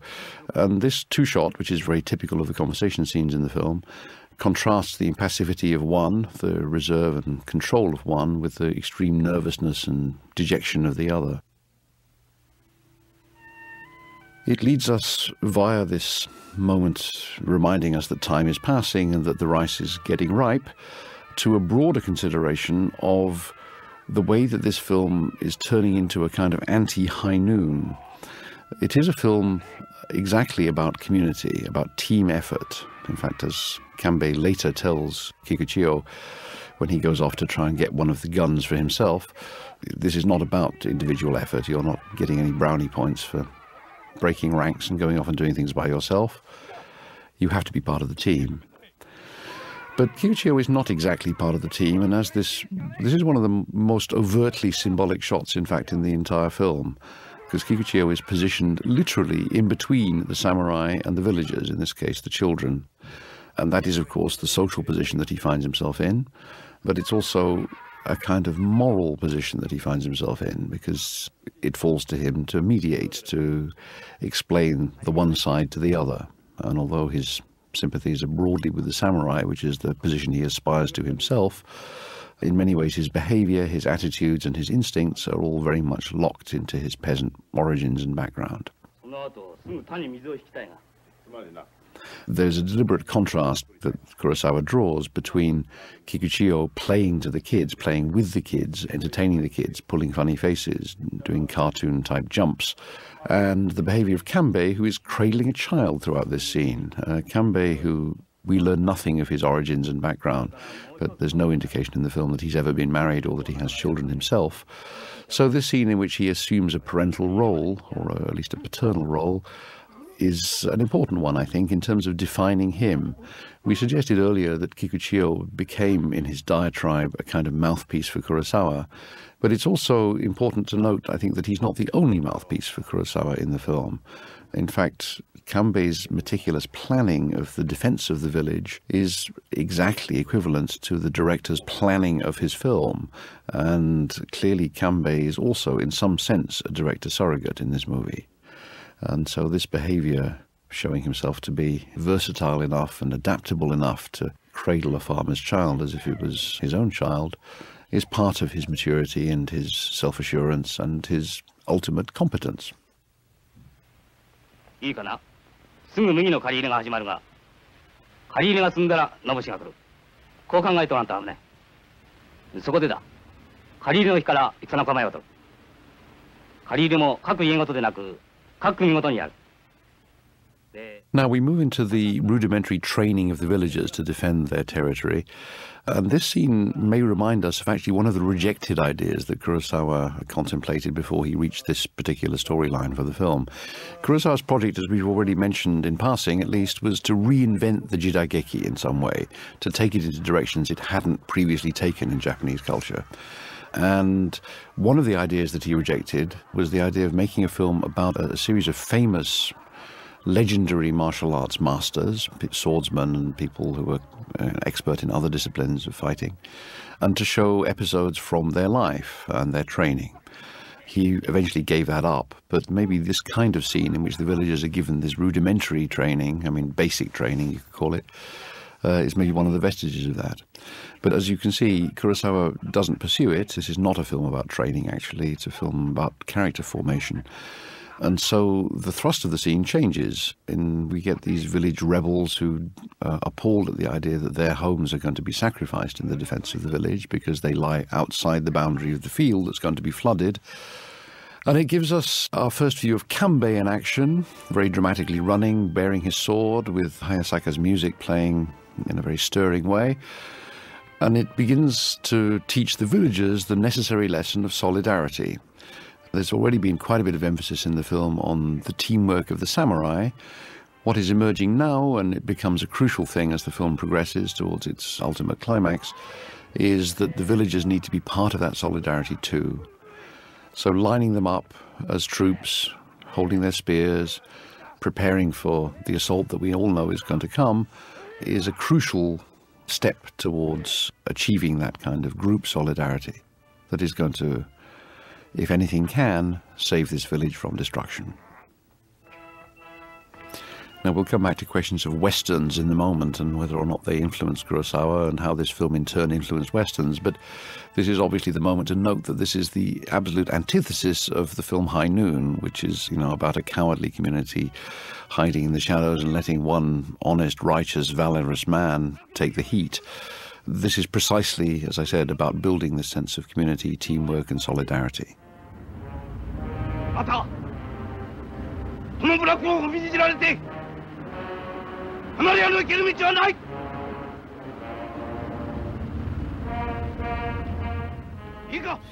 Now, as the film moves towards its intermission, this is a very long film, nearly 3.5 hours long, and it was always intended to play with an intermission. So Kurosawa structurally builds the intermission into the drama by climaxing part one, which is coming up momentarily, with this display of solidarity, the fact that the villagers are accepting their necessary role as backups behind the samurai that they've hired, but at the same time stressing those elements of weakness that threaten to compromise the whole project.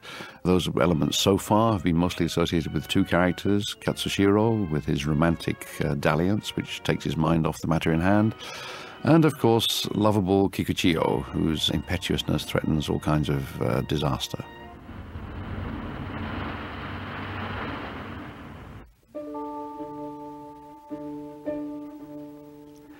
Now, the film has this built-in 5-minute intermission, and since there's nothing on the screen to comment on, it gives me a chance to talk about some of the broader issues underpinning the film.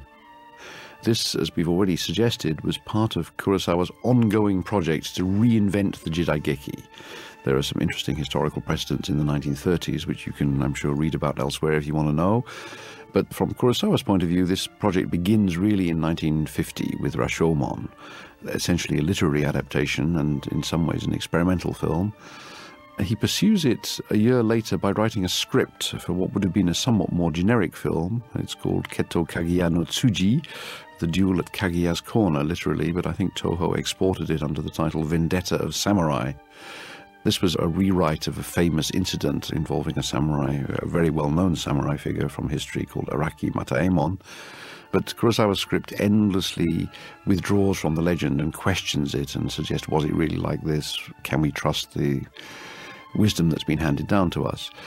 The interesting thing is that Kurosawa didn't want to direct this film himself. He handed the script to his contemporary Mori Issei and asked him to direct it. But the film did star Mifune, so it was, in a sense, part of Kurosawa's ongoing project.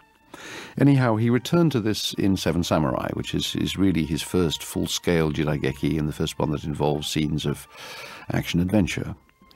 This was reached after a long period of deliberation, which involved a number of rejected ideas. One of them, for example, was the idea to follow one samurai through a typical day, and that was abandoned because the research didn't throw up much detail of how samurai did actually spend their time.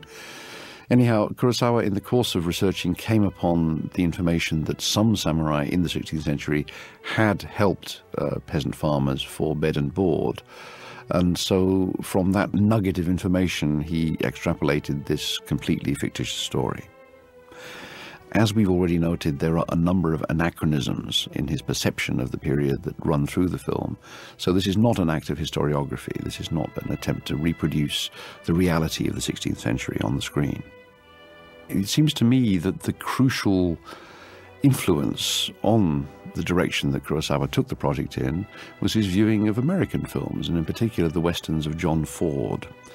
This is already announced somewhat loudly in the very first shot of Seven Samurai, which is the bandits cresting the hill in that band of light under the lowering sky. And in fact, all the scenes involving horses and riders in this movie are very Western in feeling and not like anything much in previous Japanese cinema. But Seven Samurai is not really an Eastern Western. Nothing about the historical or cultural context of the piece allows that kind of comparison to be made. It just doesn't work. Japan at this time was not a country being discovered and occupied by new settlers. It was, on the contrary, a very stable ancient community, although it was riven by war.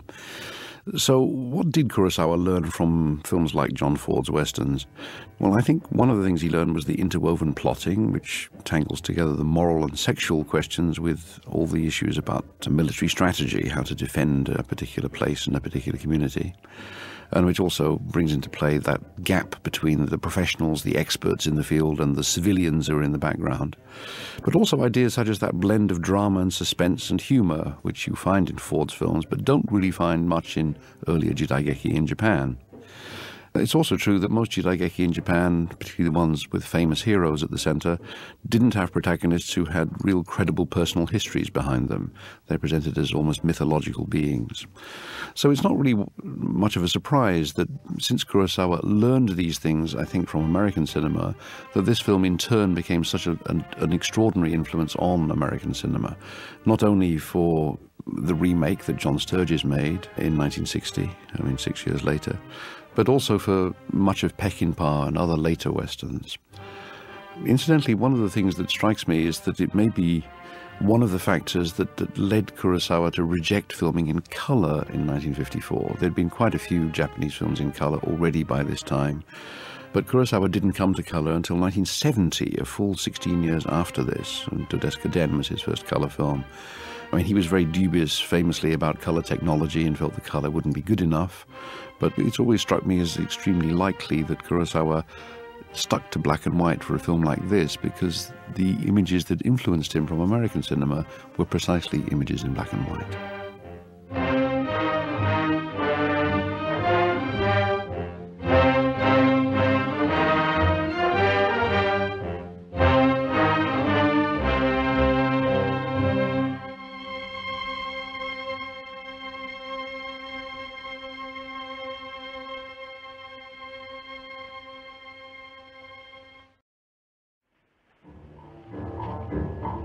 Now, the film resumes with harvest. Kurosawa often has an emphasis on changing patterns of weather and the changing seasons in his films, and he tries to make them very material to the action. But none is more material than this one, because obviously the arrival of the harvest is the trigger that's going to bring the bandits back to the village, so it's a crucial plot point. I should note in passing that these scenes right after the intermission are, on the whole, shorter, faster, and more pointed than the ones before the intermission. There is a gathering pace in the film. This is a very long film, in its entirety something like 3.5 hours, but Kurosawa, I think, sustains interest very well throughout it, and partly he does that by the way he interweaves different strands of plot, but also he does it more simply and more materially by altering the pace of the film. And here is a good case in point. These scenes are short, sharp, and absolutely to the point. Now, the emphasis here, of course, is on Kikuchiyo's rampant sexuality. The samurai did not behave like this, and it's a measure of Kikuchiyo's shortcomings as a would-be samurai that he does behave like this. He's the only one of the samurai group, probably because he's not a full-fledged samurai, who openly expresses sexual desires, and his behavior is in fact altogether much closer to his farmer roots than it would be to any kind of samurai behavior. This episode in the fields leads on to another episode in an adjacent field, which brings to the fore another of the apparently unrelated strands in this movie. This is the question of Rikichi and his absence of a wife. It is normal for a farmer in his position, of course, to have a wife, just as it's normal for a ronin not to have a wife, or exceptional, let's say, for a ronin to have a wife. Ronin by definition, are wandering the land and looking for work, having been deprived of their clan employment, and they tend, by definition, to be rootless. Farmers, on the contrary, are rooted and build community and build family. And in fact, we've seen already that a number of people in the film, a number of characters in the film, are disadvantaged because they've lost family members who would otherwise support them to the depredations of the bandits.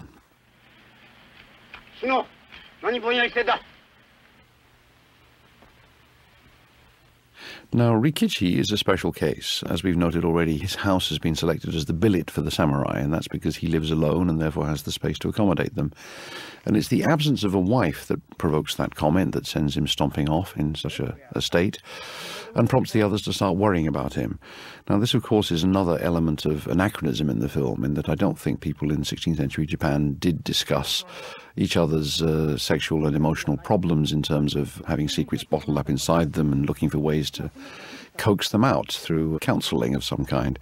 However, it's essential to Kurosawa's purpose in the film that this kind of anachronism is applied, because Rikichi's secret, which is going to be revealed in due course, turns out to have some bearing on the film's sexual schema. It also connects, of course, with Kurosawa's lifelong interest in damaged lives. I mean, if you transposed Rikichi to the 20th century, he could easily be a character in Dodeska Den, the film that Kurosawa made about slum dwellers.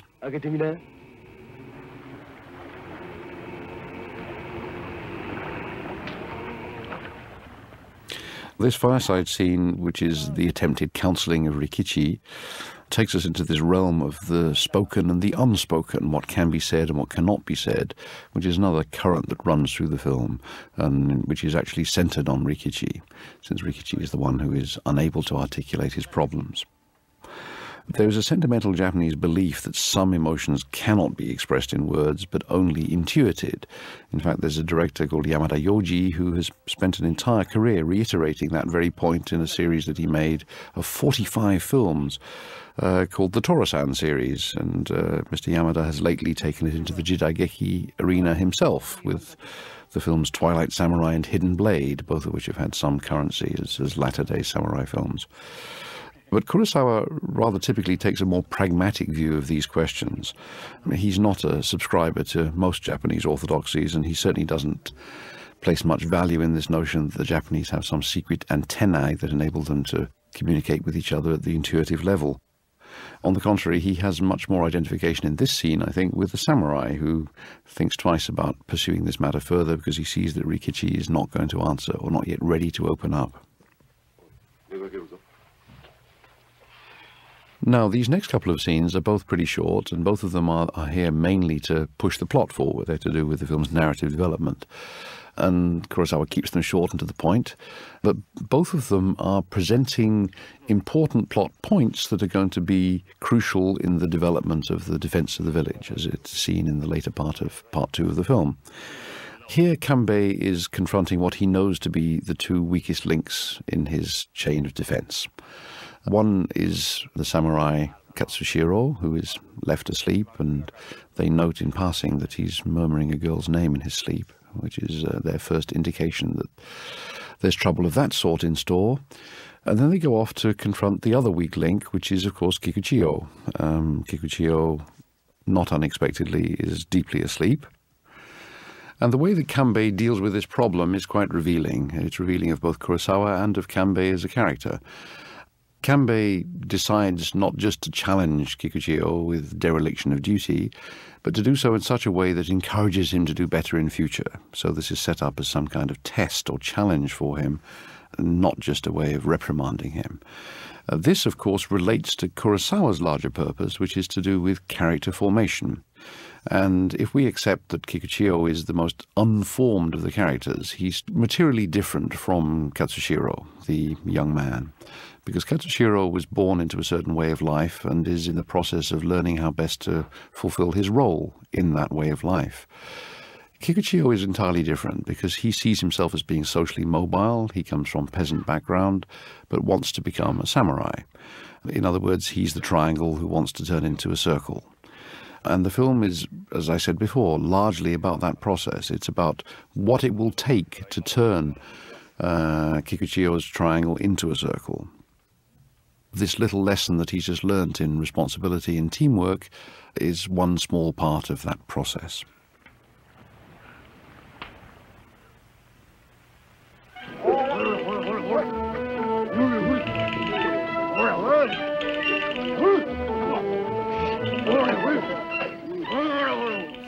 Now, the ploughing of the fields, which is preparatory to flooding them, and which leads into directly the building of the moat that Kanbei has decreed is necessary for the defence of the village, gives us a little montage sequence where again we see the characters enacting Kanbei's plan. And it provides us, I mean, since this is narratively pretty straightforward, it gives us a chance to say something about Kurosawa's film language here. You notice there was a nice right-to-left wipe across there. However, this scene is mostly founded on mixes, visual dissolves. And it's quite interesting to see how Kurosawa, who was famously a perfectionist editor, chooses whether he's going to wipe or whether he's going to dissolve and whether he's going to wipe from left to right or right to left. My sense of, having looked at this film and other Kurosawa films quite many times, is that it was largely an intuitive process for him. I don't detect any system in play. The natural way to wipe in Japanese film, certainly of this period, is from right to left, because that was the reading direction in Japan, in Japanese books and newspapers in the early 1950s. It still is in some books and newspapers now. And Kurosawa normally, I mean, that's kind of his default option if he wants to wipe. And for him, a wipe always denotes the passing of time, as it did at the beginning of this sequence. Sometimes, though, he wipes from left to right, and that seems to be related to the composition of the images. In any case, he always uses the wipe as a way of adding a certain dynamism to the material. Dissolve famously doesn't have dynamism. It elides things together. By contrast, the wipe replaces one image on the screen with another, and by actually dramatizing that replacement on the screen, it makes it, of course, more dynamic.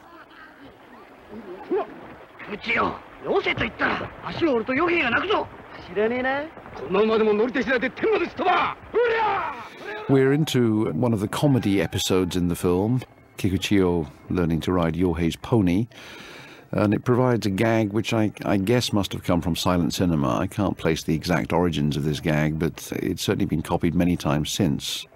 One example that comes to my mind is the late Paul Bartel stole it more or less directly for his film Death Race 2000, but I'm sure there are many, many other examples.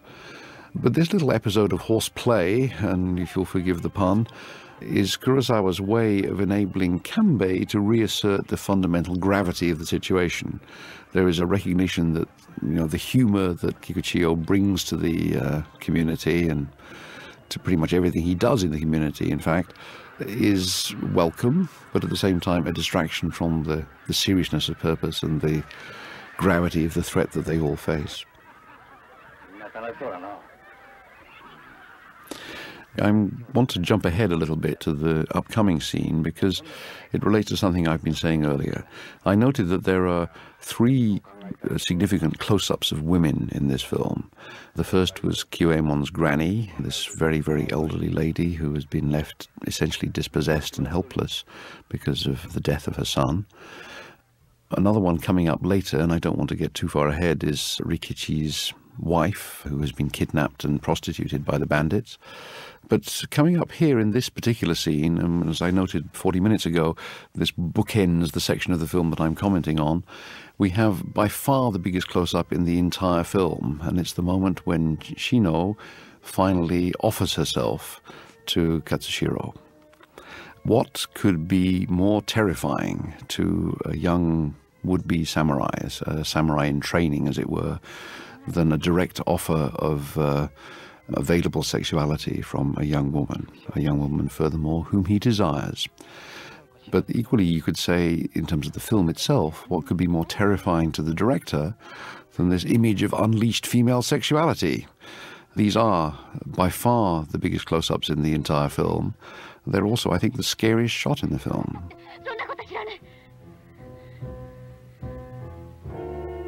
Now, this is crucial to the film's sexual schema, but it's also crucial to the film's sense of the evolving personality of a samurai, what makes a true samurai. This is one of the things that a samurai has to confront and overcome. Katsushiro is a young man who has not yet lost his virginity, and he's, of course, terrified at the offer of the opportunity to do that very thing. It's traumatic for him. It's a huge disappointment for the girl who has indeed transgressed class barriers by offering herself to a samurai, and she knows full well that she's incurring the impending wrath of her father by doing so.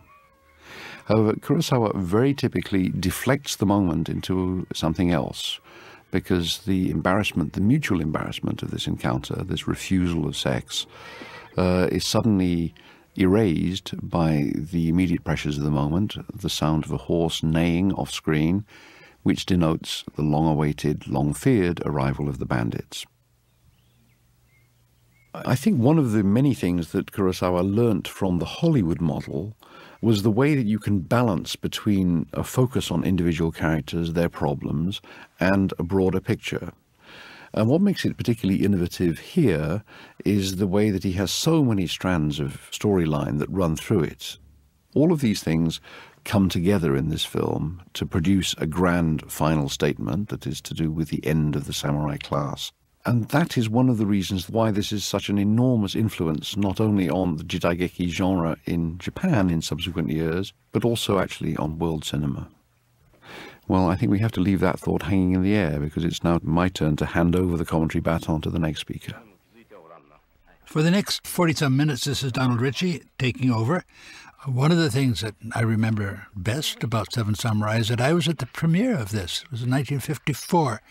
It was here that was unveiled for me the extraordinary beauty of the full Kurosawa style. I'd seen other things. I mean, I'd known Kurosawa's work since Drunken Angel, but I hadn't seen anything of this caliber. And to see this at its premiere, it was an unforgettable occasion.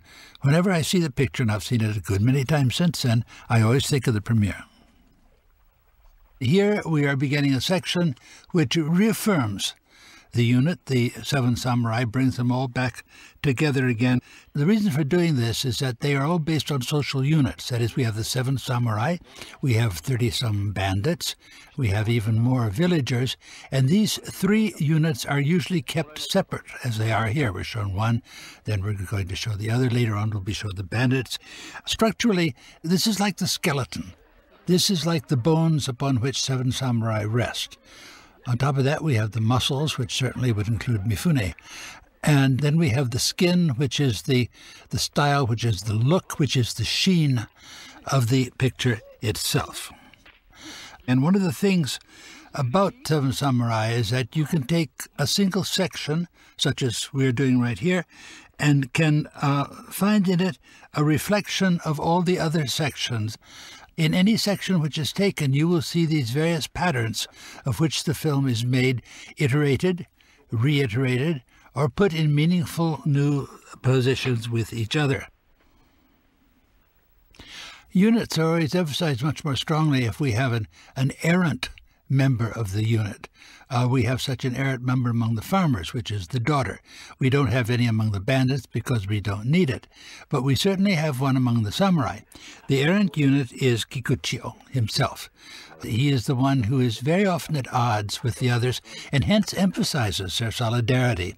We're coming up to a scene where they are congratulating themselves that they have not been seen, but of course Kikuchi opens his big mouth and he ruins their plans. The bandits have seen him. This is just one of his many misdemeanors, but this is his role. He is the He's the mischief maker. He's the one who doesn't fit in.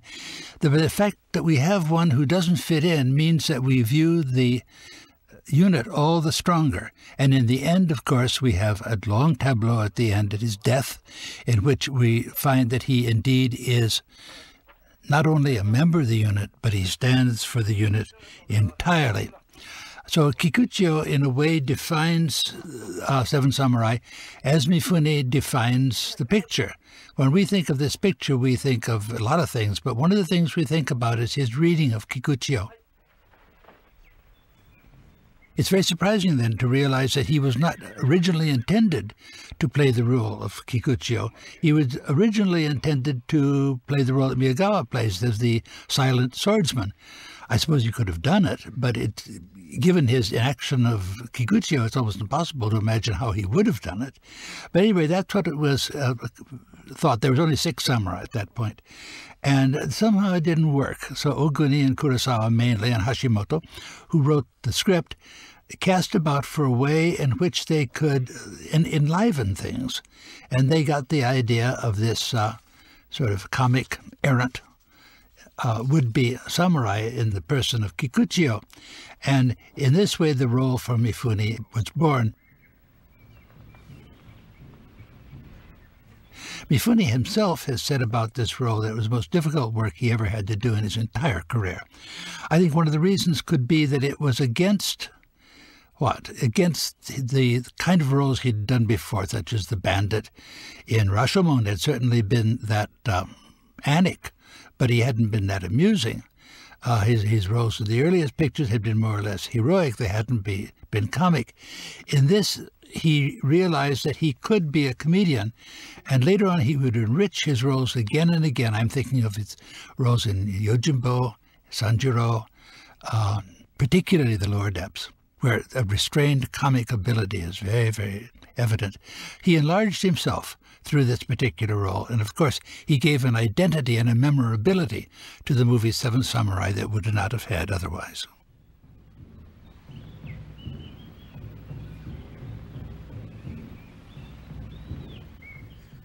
One of the reasons that Mifune could make so much of his role is that there wasn't any real character to base anything on. All the other characters, or most of them at any rate, had some sort of real character behind them. That is, the way they got the plot in the first place was that Kurosawa discovered this historical anecdote where people in a village decided to hire ronin, samurai, to protect them.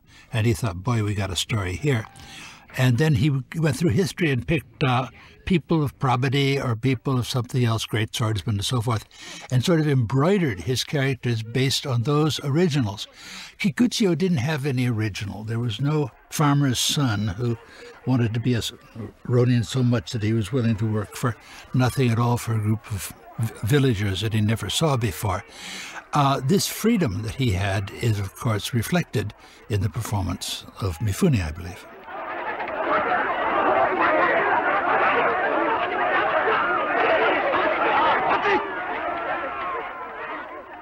All characters are given a memorable profile in this. For example, first they try to save the bandit, then all of a sudden, advancing upon them is this very old lady, she had been discovered by Kurosawa in an old folks' home, had never acted before in her life. And she's only on the screen about 1 minute or 2 minutes, and yet we know so much about her. We learn everything about her, and this identity, the mystery of the woman, is there because Kurosawa uses the no flute at this point to emphasize the otherworldliness of this. And that's the end of the lady, and yet I dare say we'll never forget her. She comes at such a point where we're emotionally so open. And even though she's based on no character at all, in almost all sections of this film, you will find moments like this, where it's repeated again and again, where people suddenly have 3 dimensions when they had only 2 before. No matter which section of this film you go to, you will find examples of this very close knitting by Kurosawa.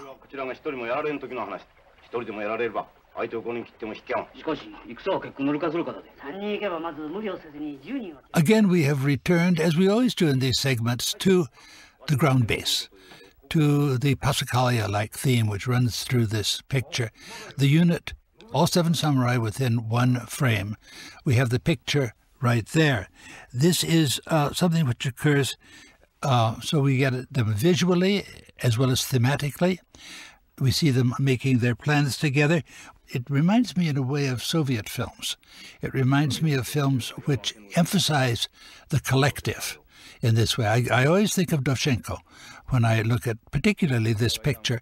I wonder if Kurosawa thought of Dovzhenko. I have no idea. He'd seen Earth, I know that.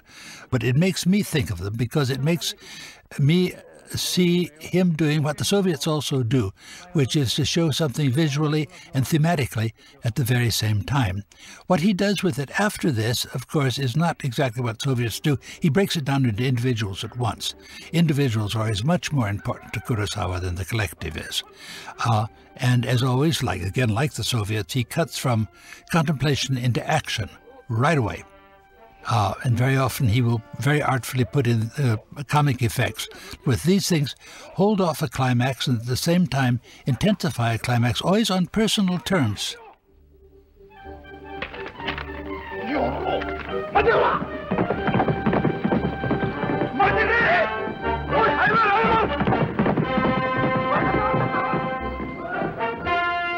And here we have that celebrated pan down, which shows the Seven Samurai going to the bandits, and it is interrupted by something which is unexpected, the wipe, which takes us directly into the studio, but it is so connected with the pan down that we instantly believe in it, and here, again from the left, come the samurai themselves.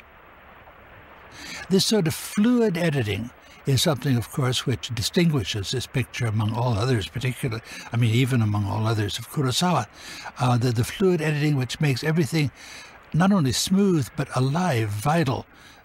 There's a kinetic quality of the editing, which makes it an editor's dream.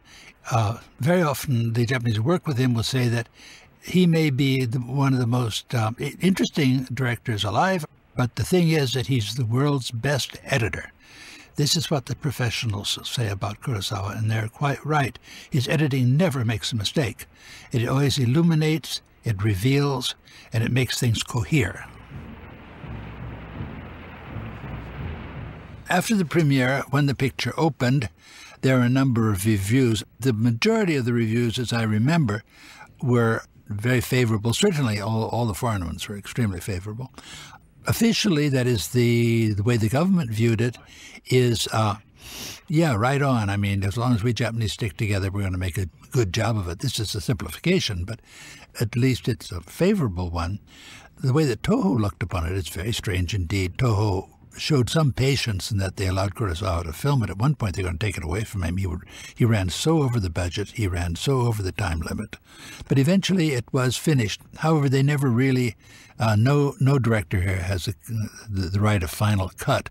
This premiere that I saw was just about the only time that the Japanese were able to see the film, if they'd been invited at all, and for the next 10, 20 years, because the film was cut up, was shortened by a good length. An hour it was cut out, something like that. And then it was released to the neighborhood theaters. So what they saw was a much truncated version. If you have a film that's 3-something hours long, you cannot show it more than 3 times a day. But if you have one that's only 2 hours long, you can show that 4 times a day, and you can get more people in, and you can make more money. This is the way that motion picture companies usually think. And so this happened. Then they sold it abroad. It got even worse. The RKO bought it initially, and they made what they called an action version of it, which cut out even more. Other countries were a little bit more intelligent. Germany didn't cut it. Italy didn't cut it. France didn't cut it, nor did England. But none of them got the full version because Toho had taken the outtakes out and had re-edited the negative. So when you ordered a copy of Seven Samurai, you instantly got the truncated copy. For years, that's the only copy I knew, and yet I'd seen the full thing at the premiere. I knew what it was like. I knew what was missing.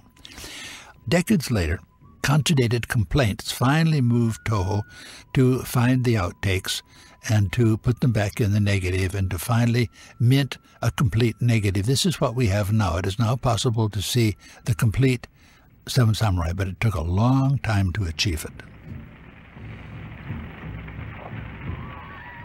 Burning down expensive sets is later to be one of the givens in a Kurosawa film. One remembers the set in Ran, which is astonishingly authentic.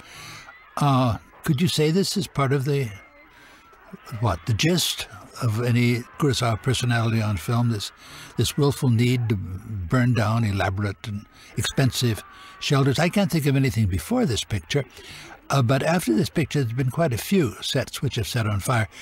Well, one of the ways to think about them is that they are spectacular. Fire is one of the most spectacular things on earth. When Tarkovsky wanted to make a fitting conclusion for sacrifice. He could think of nothing better. Indeed, there would be nothing better than to set the whole house on fire. I think one of the reasons Kurosawa is interested is that it is all action. It gives us something to look at. It would be equally effective without color. It would be equally effective without sound. I think that the quality of action is one of the things which must have appealed to Kurosawa.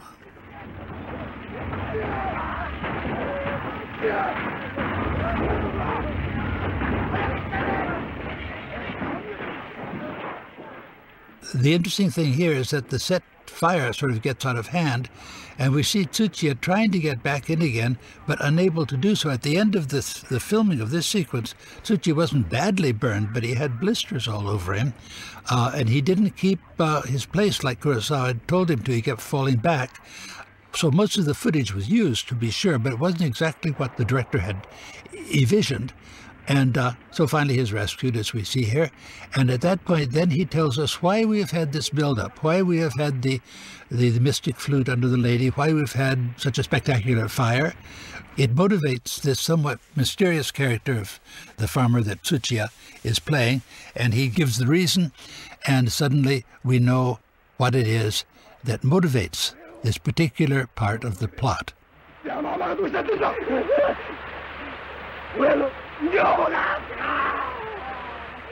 Let's examine what it is that we have been shown in this sequence.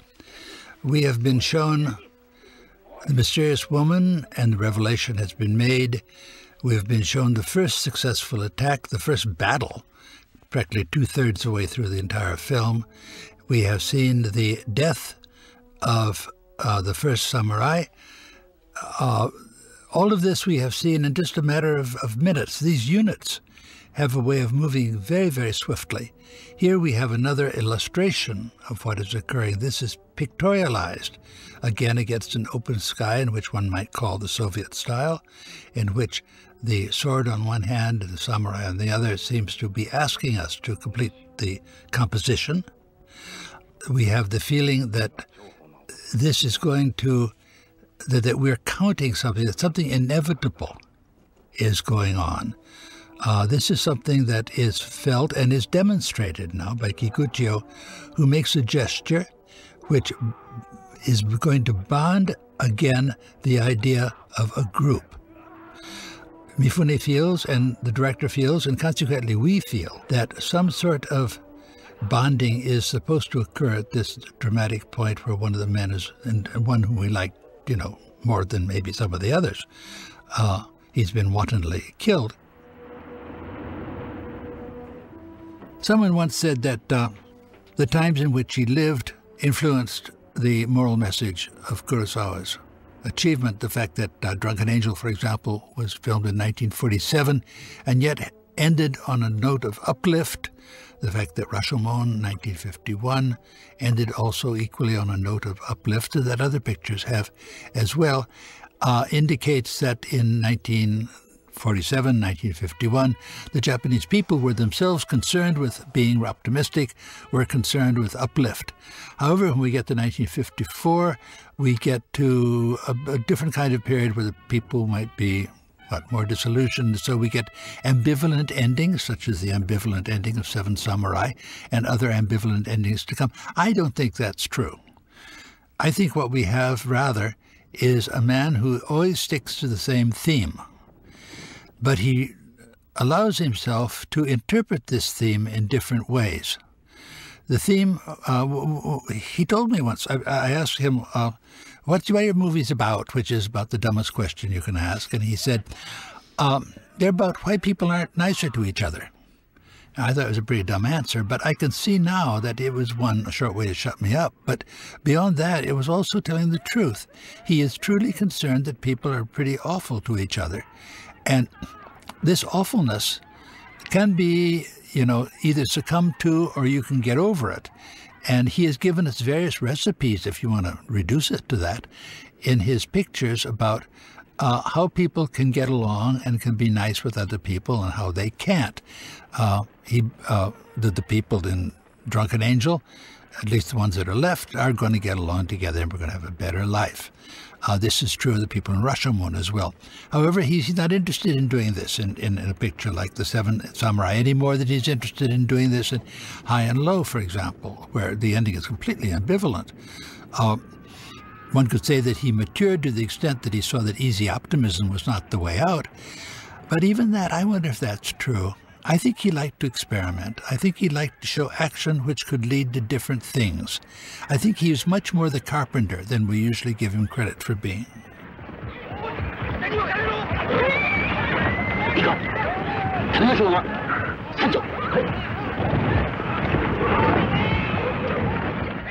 Notice the choreography. Remember when we saw the bandits pouring down over the hill? It's always interesting to think about where a director got his images from, since there's very few things original in this world. A thing I've often heard is that the bandits cascading down the mountainside is something which he obviously took from the Westerns. Well, which Western this would be, I don't know. I don't think it came from the Westerns at all. I think it came probably from the Japanese tradition of this being the way to introduce an enemy. It may have come originally from pictures like Henry V of Laurence Olivier, which was very widely seen in Japan, or it may be the earlier Russians, certain Russian pictures which had descents down mountainsides of this kind. At any rate, it's been used many times before. In Kurosawa's picture here, I prefer to think of this kind of choreography as rather part of the legacy of that the period film had already attained by the time that Kurosawa had started working. We have in pictures of Mansaku Itami, for example, or Inagaki Hiroshi, we have pictures of units behaving in just this same way. This is one of the things to do, is to have the sudden appearance of the enemy galvanize our guys, the samurai who are waiting below. This is a known trope. This is like a metaphor. This is a way of speaking. I don't think that any Western was, American picture was needed to set this off. I think this is part of the home culture of the Japanese cinema, no matter where it came from.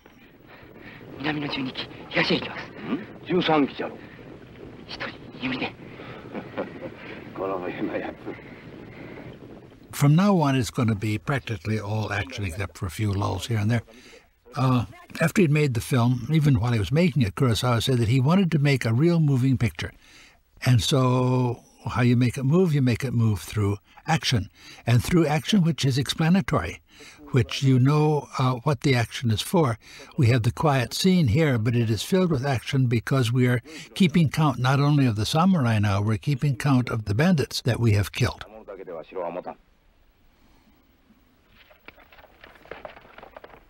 Everything has to be actionized. We have to have even more movement than we have had before. This idea of movement as part of the storytelling technique, of course, is something that movies have always had from their very inception. And this is particularly true of movies when they couldn't talk. The influence of the silent cinema on Kurosawa has been many times mentioned, including things like the famous walk in Rashomon, the Walk of the Woodcutter, which people have said looks like silent film and so forth. Well, things that look like silent film, like the things in silent film, like it couldn't, shouldn't, wouldn't depend upon words, is one of the ideals of Kurosawa. And indeed, there are far less words in the second half of Seven Samurai than there are in the first half of Seven Samurai. We grow into a new kind of silence. But this silence is filled with noise and is filled with action, and this makes the choreographic spectacle of it. Even a domestic scene like the one that we're looking at now is going to be filled with potential action. And we get, foreshadowings of this.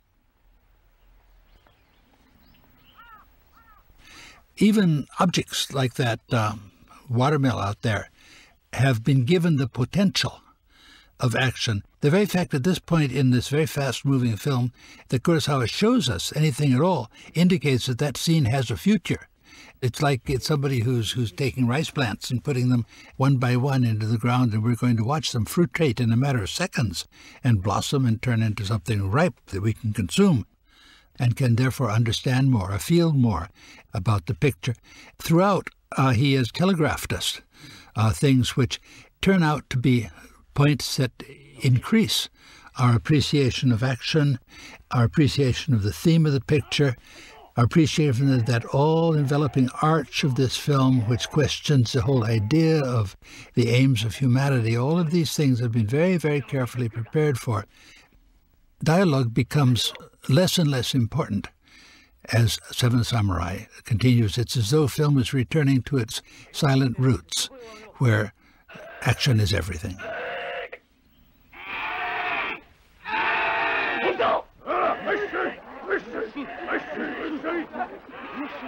One of the things we have to note is geographical spontaneity, as though everything is next door to everything else. In point of fact, although the village was a unit, all the other things were miles away. These were things that had been built way out in the countryside, so to get from one scene to another involved buses and cars and goodness knows what. And the idea of proximity was built in the editing room, in which all of these were united. This is ordinary in filmmaking. This happens again and again and again in all sorts of films. But you don't get the tremendous feeling of authenticity that you do. We don't question but what this stream is right next or is in the middle of the town. I don't know, but it may very well be 5 miles away. We don't think of it. We don't question it. And I think this is because of the astonishing veracity of the editing itself, which doesn't give us, one, time to think. Two, it makes us want not to think. It wants to paralyze our thinking things because we have our feeling things on to full volume right now. And it will get more and more until finally the emotions become deafening at the end of this picture.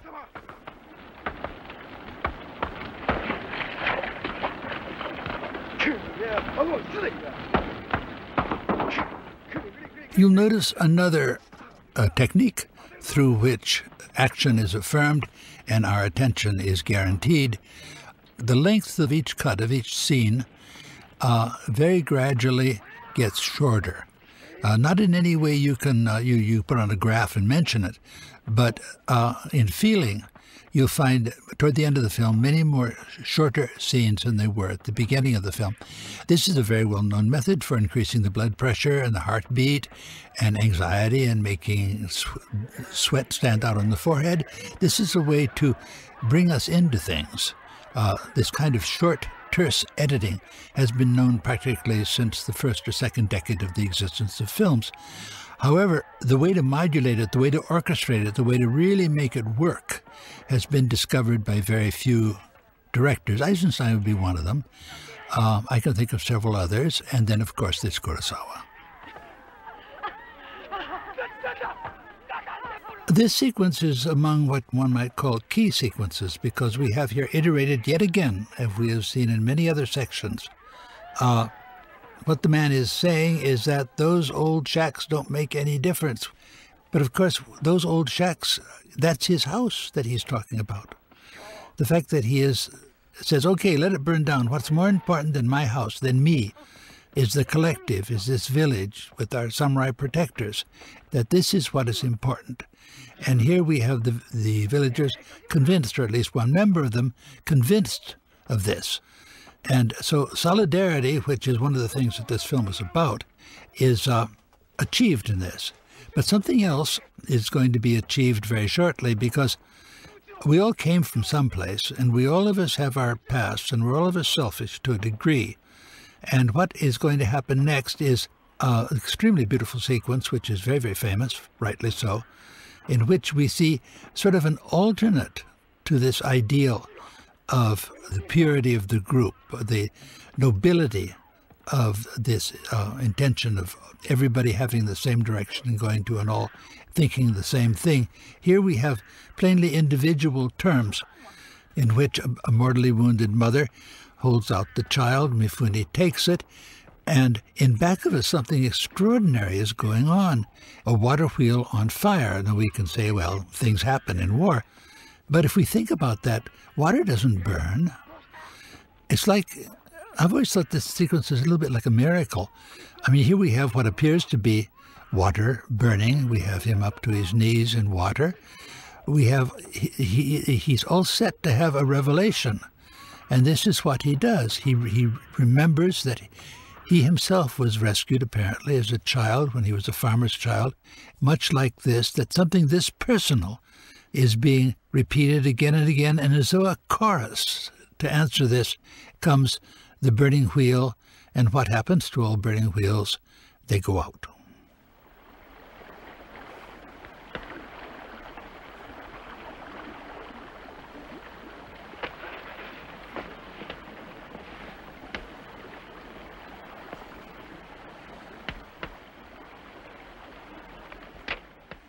Kurosawa's collectives have much more to do with the humanity of the people involved rather than the political power that they achieve by collectivizing themselves. I don't think that Kurosawa has any political aims, except insofar as it would make for a better society for everybody. No, his aims are completely humanistic. One of the strengths of the picture is that on our side of the war, there are no anonymous people. Everybody is known, or at least they are capable of being understood if we were but to take the trouble to do so. However, this does not hold of the bandit. Any glimpse of the bandit see them more like animals. They are not given personifications. If one were talking about a truly humanistic cinema, then one might be able to say that there's something the matter with the picture. However, that's not the kind of picture that Kurosawa is making, even though he's making a humanistic statement. I think if you had a picture in which the enemy was as detailed as our side was, you'd have a picture which was quite a different kind of picture. You'd have a picture perhaps more like Grande Illusion, perhaps of Renoir, where things are equated, and the entire idea of struggle is thus negated. Kurosawa is not about this. He's saying that struggle is absolutely necessary. And you have to learn to struggle in order to find yourself. It is this idea of anonymity which lends fright and horror and all the rest to the picture, but also lends us its excitement.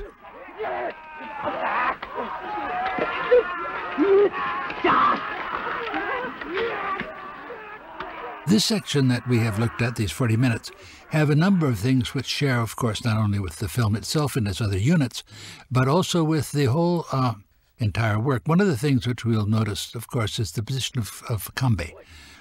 He is an archetypal character, such as we find from the very first of Kurosawa's films on. He was the teacher, the sensei in the very first film, Sugata Sanshiro. He was sensei for another school, but he was still sensei. And he's the one that taught Sugata a few tricks that he was not to forget.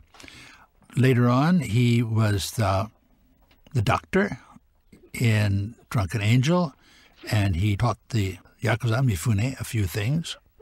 Later on, he was the head detective in Stray Dog, and he taught the young cop who lost his pistol quite a few things in that one. And here we have him as Kanbei. He's teaching people. This master-disciple unit is something which is very important to Kurosawa. Later on, he would show it in its fullest forms in Redbeard, where Mifune had now taken over the Shimura part, and Mifune was the teacher. But the shape of the lesson learned always remains the same.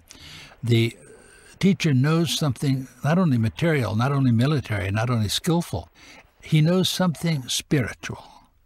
He knows about the virtues of trying over and over again. He knows that it is possible to do things in the most impossible circumstances. It is this kind of wisdom, only 7 samurai, 30-some bandits, and yet they managed to kill them all, even though that doesn't win the war for them. It is this sort of knowledge that Kurosawa is concerned about, and it is this pattern, this archetypal pattern, which he repeats over and over again in his films. Kurosawa films like a fruitcake. It's absolutely filled with stuff, but it's always the same stuff. And no matter where you cut it, you can find wonderful, salient examples of this.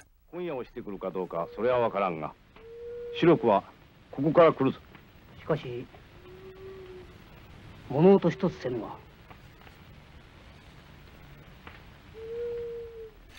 Discipline, as you can imagine, was everything to Kurosawa. And in order to attain this, he had a couple bad habits. I think one of the worst of the habits that Kurosawa had was that he would very often pick out a member of his crew or his cast to bully, to make an object of. And Kurosawa would be angry and would shout and would march off the set and do all sorts of things. Now, maybe he really felt this about the person. That's quite possible. On the other hand, doing this to a person has a number of advantages, one of which is that it gives him an excuse to stop anything he wants to stop. Two, it frightens the rest of the cast into what they would hope to be good behavior. Three, if you really have a recalcitrant actor, it may shock him into giving some kind of performance. In Seven Samurai, the one he picked out to be the goat was the actor named Inaba, who plays Gorobei. Gorobei could do nothing right. I don't know, I wasn't on the set, I couldn't tell, but I can't imagine an actor being consistently so bad as to be treated like that all the time. I think that Kurosawa probably had his reasons for treating Gorobei badly. Gorobei told friends of mine afterwards that he had never been through anything like this in his life, and he never would again. And indeed, Gorobei, the actor, made very few other films. Never again did he have a part this large. One is not surprised at this. One hears, John Ford did the same thing. He was always picking on somebody in his unit to make a statement about. During the famous bridge games after the shoot, this person would be excluded, or everybody would sit down, have a meal, and he wouldn't be invited, that sort of thing. Whether Kurosawa went, to that extreme or not, I don't know. But at any rate, he always picked somebody. The miracle is that the guy who plays Inaba, the guy who plays Gorobei, does a terrific job of it, despite everything. You believe in him. Maybe this is the miracle of cutting, but or maybe it's that Kurosawa's theory works. Maybe that he'd frightened the guy so much that he turned in this splendid performance. I don't know. And with that, I will turn you over to your next and final editor, Joan Mellen, who has the ability and the enormous honor of doing this remarkable final sequence. Joan knows her Kurosawa. It was Joan that helped me a lot in the second edition of my Kurosawa book in writing up at least 2 or 3 of the films for me, and they are so credited, and they so appear in the volume.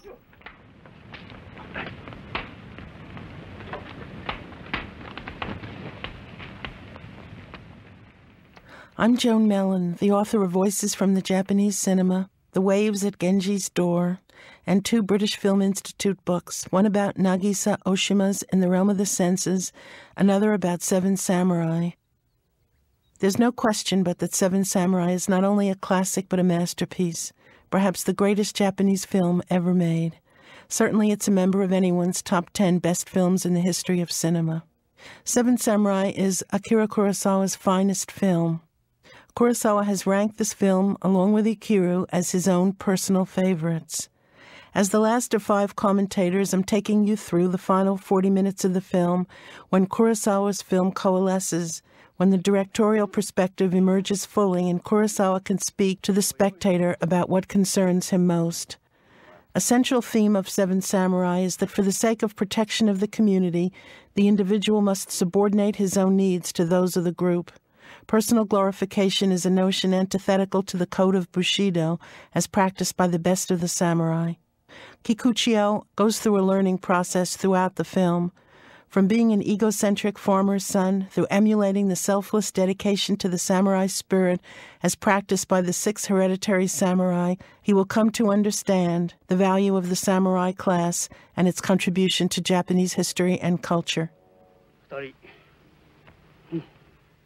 So it is one thing for Kyuzo to disappear into the mist and invade the camp of the bandits, and another for the willful Kikuchiyo to attempt the same thing.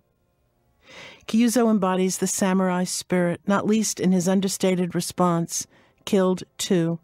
A samurai defines himself not by words, but by action.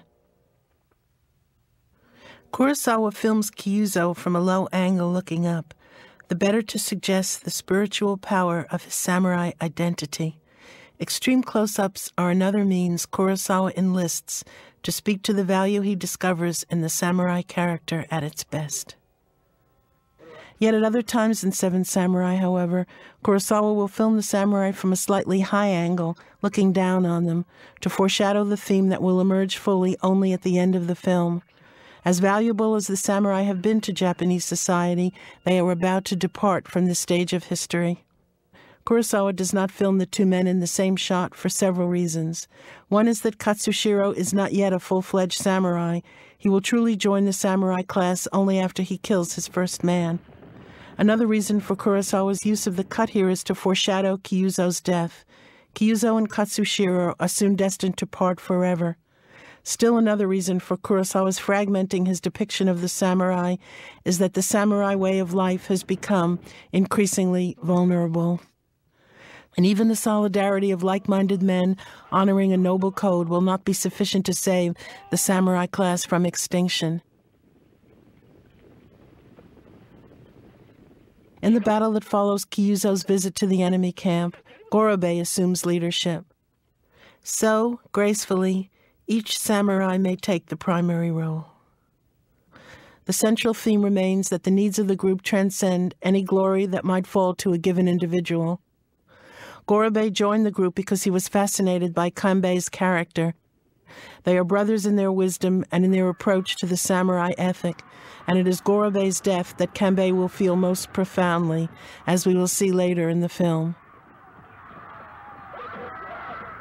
Of course, Seven Samurai is not only a philosophical film, a speculation on values and on history, although it is certainly that. It is also an action film, and the battle scenes flourish as both entertainment as an embodiment of the winds of historical change, a favorite Kurosawa metaphor that will lead us to the demise of the samurai class, no matter how many battles are won. This focus on historical upheaval, on moments of transition in history, the passing of one epoch, and that moment when the next has not yet come into being, a theme to which I will return, is expressed by Kurosawa filmically through his singular dynamic editing style. As we look at the next 4 minutes of the film, I want you to look at Kurosawa as the heir to Eisenstein. Through the juxtaposition of shots, the collision of movement, this is only one of several battle scenes where we see Kurosawa's indebtedness to Eisenstein. That Kurosawa is connected to Eisenstein is not surprising, given Kurosawa's early attraction to Marxism and left-wing movements in the Japan of the 1930s. Kurosawa's passion is historical change and inevitably conflict. Battle scenes are perfect emblems of such progress, for good or ill. He believes men can be best known not by their words but by their actions. His samurai are men of few words, while his shots are filled with movement, just as Eisenstein's are. Men, horses, peasants, samurai, while the eye travels deep into the shot, so that, as with Eisenstein, the spectator is as active as the characters in the film. Like his master Eisenstein, Kurosawa embodies the theme of social conflict in his editing style. Because impermanence is a major theme in Seven Samurai, the takes are short. The shot piece is often temporally so small that a shot appears on screen only long enough for the spectator to perceive what is happening and not a second longer. And in Eisenstein, this would be the conflict between a long take and a short take. Any kind of conflict that shows the contrast is what Eisenstein was looking for, and Kurosawa really does the same thing. The bandits ride forward and Kurosawa cuts, as Eisenstein would. A horse struggles in the mud and Kurosawa cuts. The feet of men and horses become interchangeable. All are subject to the exigencies of the environment, to the horror of battle, and to the great cost of war. And just as Eisenstein made famous crowd scenes, a technique that he borrowed from Griffith, so we see the same thing here in Seven Samurai.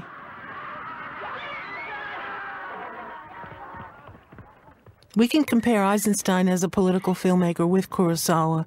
Both believe in the sense of progress, that society can be made better, that through conflict, through the establishment of good values, basic values, through struggle, a better society will emerge. And we see that in the Kurosawa of Seven Samurai. Maybe not in the late Kurosawa, but certainly in 1954 when Kurosawa made Seven Samurai. He believes that by showing an example of how people act well, live rightly, society can be improved. And we certainly see that in Eisenstein's films as well.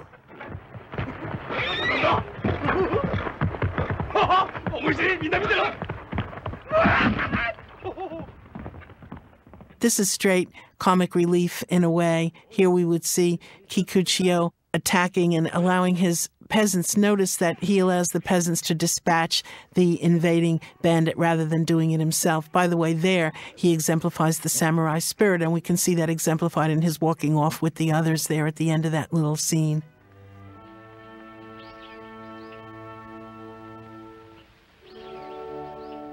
These scenes that follow the two forays into the enemy camp, the first by Kyuzo, the second by Kikuchiyo, are a little schematic.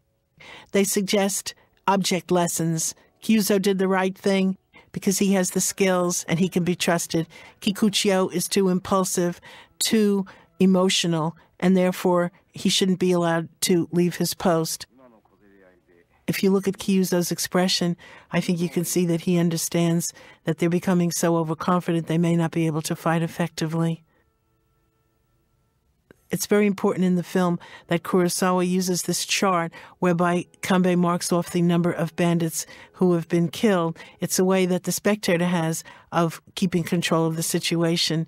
And that leads directly to this moment where Katsushiro is infuriating Kikuchiyo by praising Kyuzo so much. And of course, what Kikuchiyo is thinking is that he's just as good. And if Kyuzo can go to the enemy camp and capture a gun, well, he's going to do the same thing. And he doesn't see any difference. I think he's perhaps not as intelligent as Kyuzo, and is certainly not as disciplined. But it's irresistible for him. He's acting on emotion, and that's one of the points of the film. One of the things that Kurosawa admires so much about Kanbei is that he's not emotional and that he makes his decisions based on logic and based on what he thinks is going to happen, that he can predict what's going to happen. Here, Kikuchiyo runs off. Yohei tries to stop him. Kikuchiyo here cannot imagine that his little group of peasants is going to be made so much more vulnerable by the action that Kikuchiyo is going to take in going off to the bandit camp without permission, entirely on his own. The music is light as Kikuchiyo makes his own reckless raid into the enemy camp, the traveling shot attempting to keep up with him.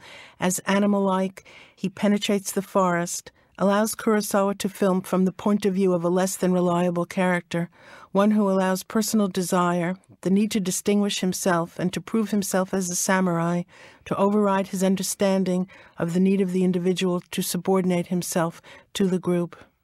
In the scenes of Kikuchiyo in the enemy camp, Kurosawa elaborates upon the animal imagery with which this character has been associated from the moment of his first appearance in the mise-en-scène. Kurosawa enlisted the conceit of men as animals in Stray Dog as well, but to greatest effect in Rashomon, where Machiko Kyo was instructed to imitate a leopard and the bandit Tajumaru, played by Mifune, to impersonate a roaming lion. Like a dog, Kikuchiyo sniffs out his enemies. The sound of his breathing heavily animates the soundtrack. Like an animal, he scratches himself without inhibition. Kyuzo, Kanbei, Gorobe, these samurai are essentially cerebral. They are men of intellect. Kikuchiyo, not a samurai by birth, exhibits none of their intellectual disinterestedness and fortitude. Throughout, one feels Kurosawa's consciousness of his own samurai heritage and of the samurai spirit embodied by his rigorous disciplinarian father.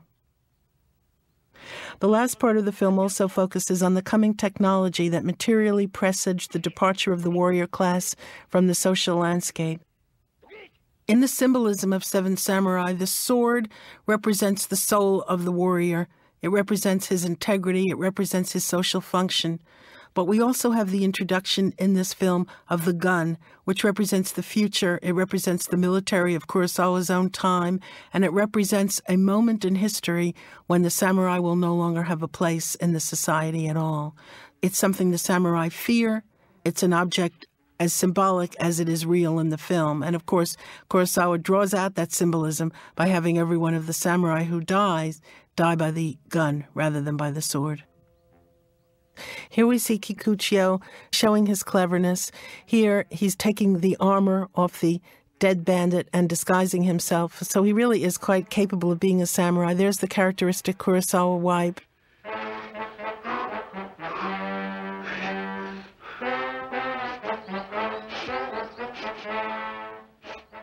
Now, here's Kikuchiyo running through the forest. Note that the musical motif is the motif particularly attached to this character, and also a motif that's attached to the samurai in general.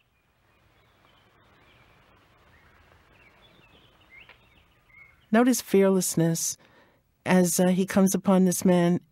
Note his complete self-confidence, characteristics that have stood him very well in assimilating himself into the samurai group. He pretends to be one of the bandits, as indeed we have to remember that the bandits are Ronin themselves, disenfranchised samurai. He's so successful that the bandit hands the gun over, doesn't mind, and then, look, Kikuchiyo returns the gun to him. So confident is he in his sword and the fact that he'll be able to dispatch this character. The man can't believe his eyes until he realizes that, in fact, this particular samurai is not one of his group, but belongs to the village. And, of course, there he is, dispatching the man in long shot, which suggests, of course, also that Kurosawa is not particularly favoring this unilateral action on Kikuchiyo's part, because note that the bandits then follow him and enter the village against the wishes of Kanbei, as we saw earlier in the film, that only one be permitted to enter the village at one time. Punctuating the soundtrack here, the sound of gunfire, which remind us really of the fall of the samurai class, because this new technology is going to make this whole group obsolete.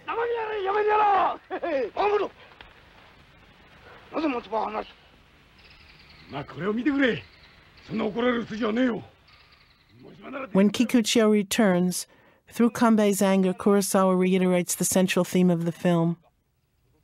Kanbei denounces Kikuchiyo for leaving his post, for abandoning those whom he was assigned to protect, and for the selfish individualism that Kanbei and Kurosawa believe can produce only disastrous results. The man who thinks only of himself will preside not only over his own destruction, but of that of the community as well. An intolerable consequence for Kurosawa, whose early political inclination, as I said, was toward Marxism and to the left-wing tendency which had considerable influence in Japan in the early 30s when Kurosawa came of age. Many of the shot compositions of Seven Samurai reflect Kurosawa's endorsement of Kanbei's statement that in war it's teamwork that counts. A host of shots portray samurai and peasants both as they are united in their common struggle. As befitting the social hierarchy of that historical moment, most often samurai are placed in the foreground of the shot, peasants at the rear. We're about to see another battle scene. Rather than talk about that, I'd like to call your attention to another of Kurosawa's films, and it's another film that shows the notion of selfless dedication to the group. I'm talking about Akira, which is set at the post-war moment. Akira was released in 1952, the year of the departure of the American occupation. In Akira, the quintessential Kurosawa hero, Watanabe, like Kanbei, played by Takashi Shimura, discovers that helping others, having a swamp drained and a playground constructed for poor children, alone makes life meaningful. It takes Watanabe's imminent death, he is dying of stomach cancer, for him to discover this essential truth, that your life should be more about others than about yourself. It is a theme Kurosawa believes, imbibed by true members of the samurai class from birth. For Kurosawa, the issue for both Kanbei and Watanabe is not giri or duty, sacrificing yourself for the sake of others or to obey a set of rules. Rather, Kurosawa's point is that the meaning of life resides in solidarity with others. Kikuchiyo's failure to perceive that there is the greatest strength in solidarity bears serious consequences.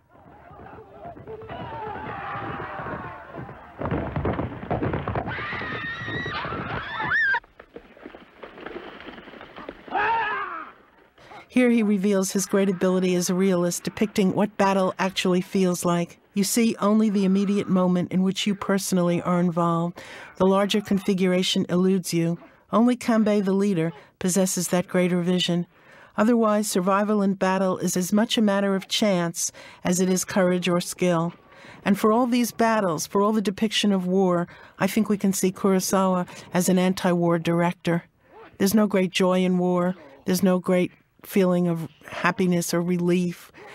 The samurai use their swords. It's all they have. This is their skill, or sometimes the bow and arrow, as we see here. Archery was, of course, one of the great samurai skills as well. But life is brutish and short for everybody in war, and Kurosawa makes that point over and over again in these scenes.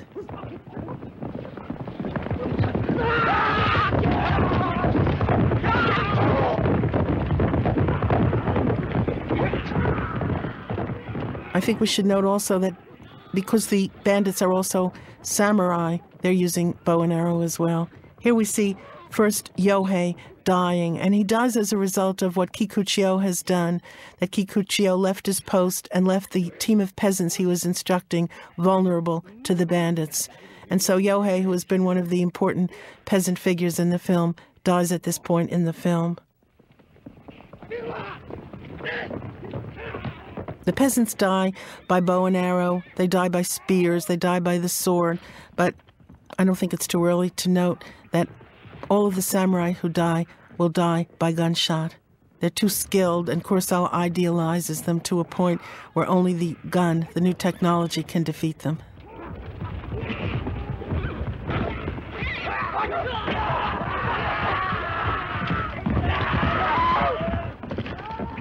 There's the sound of the gunshot. To commemorate this fallen hero, Kurosawa bleeds all sound out of the track. All we hear are the running feet of Kanbei, Katsushiro, and Kikuchiyo, and the elegiac musical motif associated with the samurai, and then Kanbei's cry, Gorobe.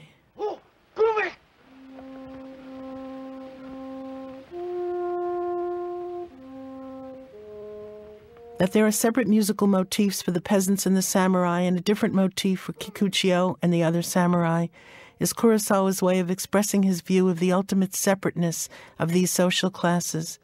This separation both expresses the different qualities each possesses and, ultimately, the vulnerability of the samurai who have been placed and placed themselves above the lives and needs of ordinary men and women. Shots of the graves of the fallen samurai will begin to enter the background from this point of the film onward, as Kurosawa begins the film's own mourning experience. Seven Samurai can be seen as an elegy to the departure from history of the samurai class, which, at its best, for Kurosawa embodied the highest and most noble characteristics accessible to the species. The themes of the separation of the classes, peasants and samurai, the theme of the nobility of samurai identity, and the theme that through solidarity and comradeship alone can men survive and endure, all emerge in the penultimate sequence of the film, the night before the final battle. His depiction of this last night, a stasis that will meet the furious action of those final scenes, reveals Kurosawa at the height of his powers as a master of cinema and among the handful of great directors ever to work in the medium. This shift tonight is unique to the film. All action has ceased. Kurosawa uses this night to elaborate on characterization, to reiterate the uniqueness of each individual samurai, and to allow the samurai to interact with each other as men.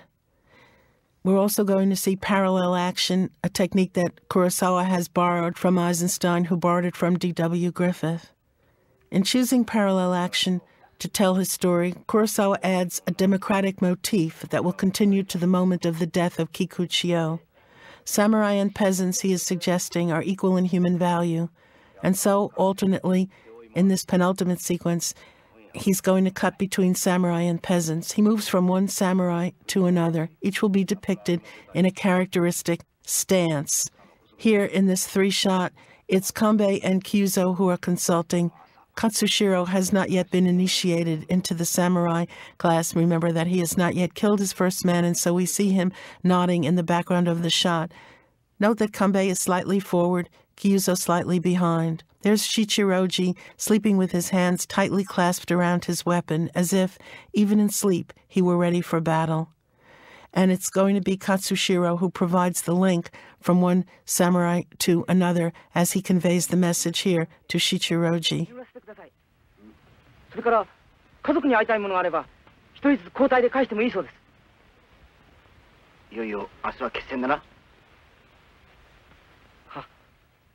Throughout this nighttime sequence, Kurosawa reinforces that samurai and peasants will be forever separated by class distinction as by social function.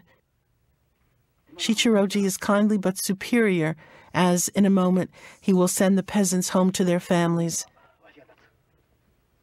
Quiet adds old-fashioned suspense to the film. As we know, the final battle is yet to come.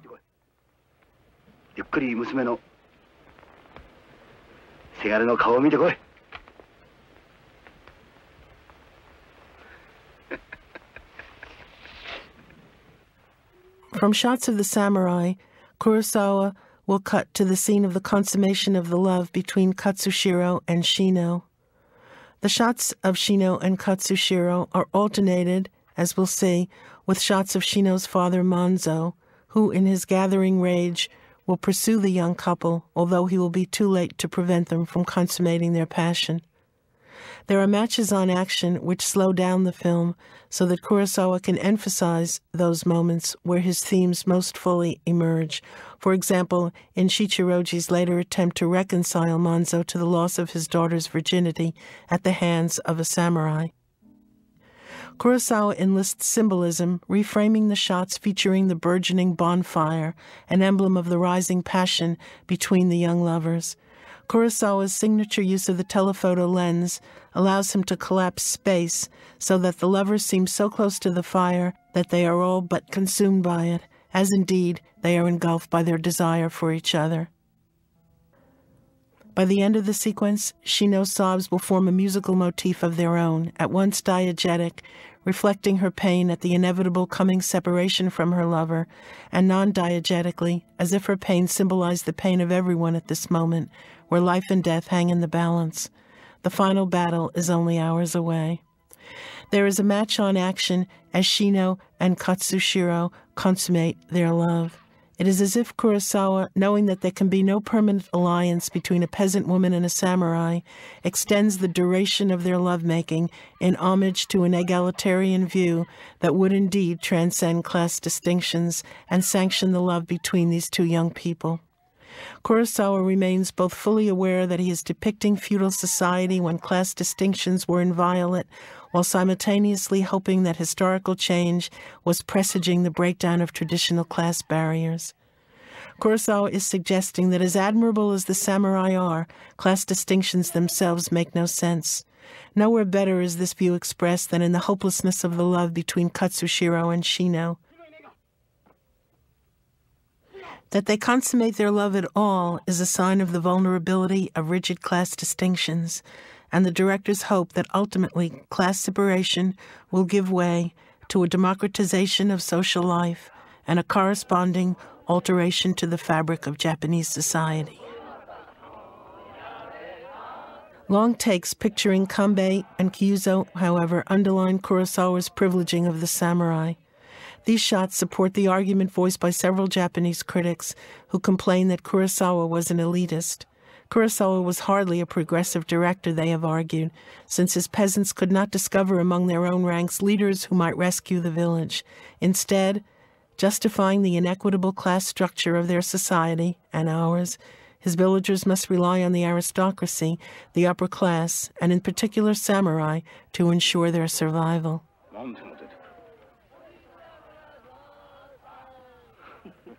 It seemed to these critics a contradiction that Kurosawa, despite his supposed left-wing orientation, would assume a great man view of history and the position that ordinary people lacked the ability to sustain their own community against threats from the outside. Tadao Sato, in particular, objected to Kurosawa's view that only a handful of people are great. Sato complained at a Kyoto panel discussion in which I participated with him and director Nagisa Oshima that there is too great a gap between the central figure and the others. Worst of all, the farmers are too stupid.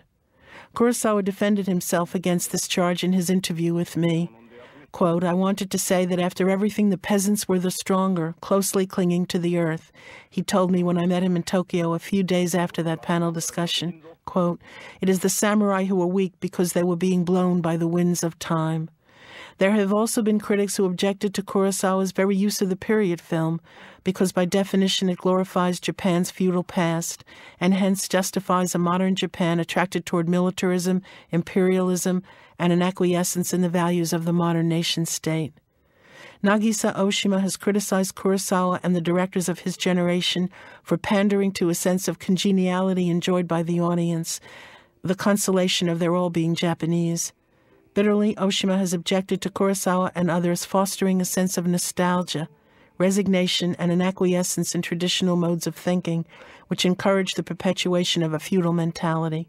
For Oshima, despite the bite of Kurosawa's films, they do little more than accept the political status quo. They do not demand changes of consciousness that alone would lift the audience out of feudal modes of thinking. Seven Samurai seems to end on a moment of defeat, justifying Oshima's objection. Yet, in a film like the 1963 High and Low, we may observe Kurosawa's strong sympathy for the oppressed through the understanding he offers the kidnapper. Earlier on this night, we saw a distinct change in the treatment of the samurai by the peasants. From outside the frame, a peasant handed Kanbei a tray of delicacies, reiterating that Kikuchiyo had been right when earlier in the film he characterized the peasant class as wily, hiding rice, salt, beans, and sake while pretending that they had nothing. Not only that, but they have persistently hunted down wounded samurai, stripping them of their armor and their weapons. These they have hoarded along with the food, far from the praying eyes of the samurai who have come selflessly to help them. Peasants, Kikuchiyo had pointed out to the samurai, are mean-spirited, stupid, murderous people, if made that way by centuries of having been preyed upon by samurai. Yet samurai, their social betters, have stolen their food, raped their women, and burned their villages. These samurai resembled the bandits now preying upon the village, bandits who are samurai by birth and training, but as ronin, masterless and starving, have themselves fallen upon hard times. The ending of this penultimate sequence to the film shows the separation between peasants and samurai even more strongly. At first, it's Kanbei who tries to reconcile Manzo to the fact that his daughter has lost her virginity and has been spoiled. Note that Manzo does not meet Kanbei's eyes. Kanbei realizes his failure and looks up, and he's going to be rescued at this moment by Shichiroji, who comes in, and in a moment we're going to see the final match on action at which Shichiroji, too, tries to persuade Manzo that after all the same things happen among the aristocracy, they happen in castles as well, and this is not really a question of social class, but it doesn't do any good. Manzo cannot be persuaded. And this is one more moment, I think, where Kurosawa indicates that peasants and samurai can never truly understand each other, that their needs and interests are forever at odds.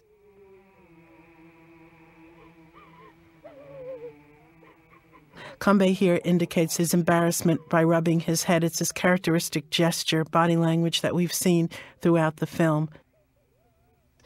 In the crowd watching, note that we see Rikichi standing at the front. He is going to take over the role of attempting to reconcile Manzo because both Kanbei and Shichiroji have failed. There's the match on action beginning, where Shichiroji tries to tell Manzo that the same thing happens to people of the upper class, hoping that this will be consoling.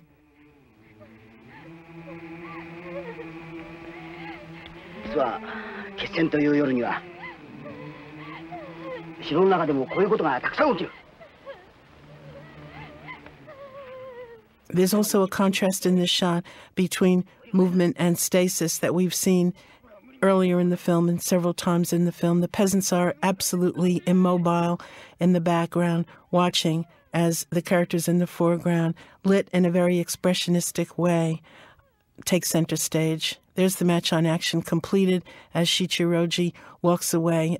Now Rikichi comes forward, and through the use of an extreme close-up, Rikichi gains prominence. He points out to Manzo that his daughter survives, unlike Rikichi's wife, who was kidnapped by the bandits and met her fate in shame.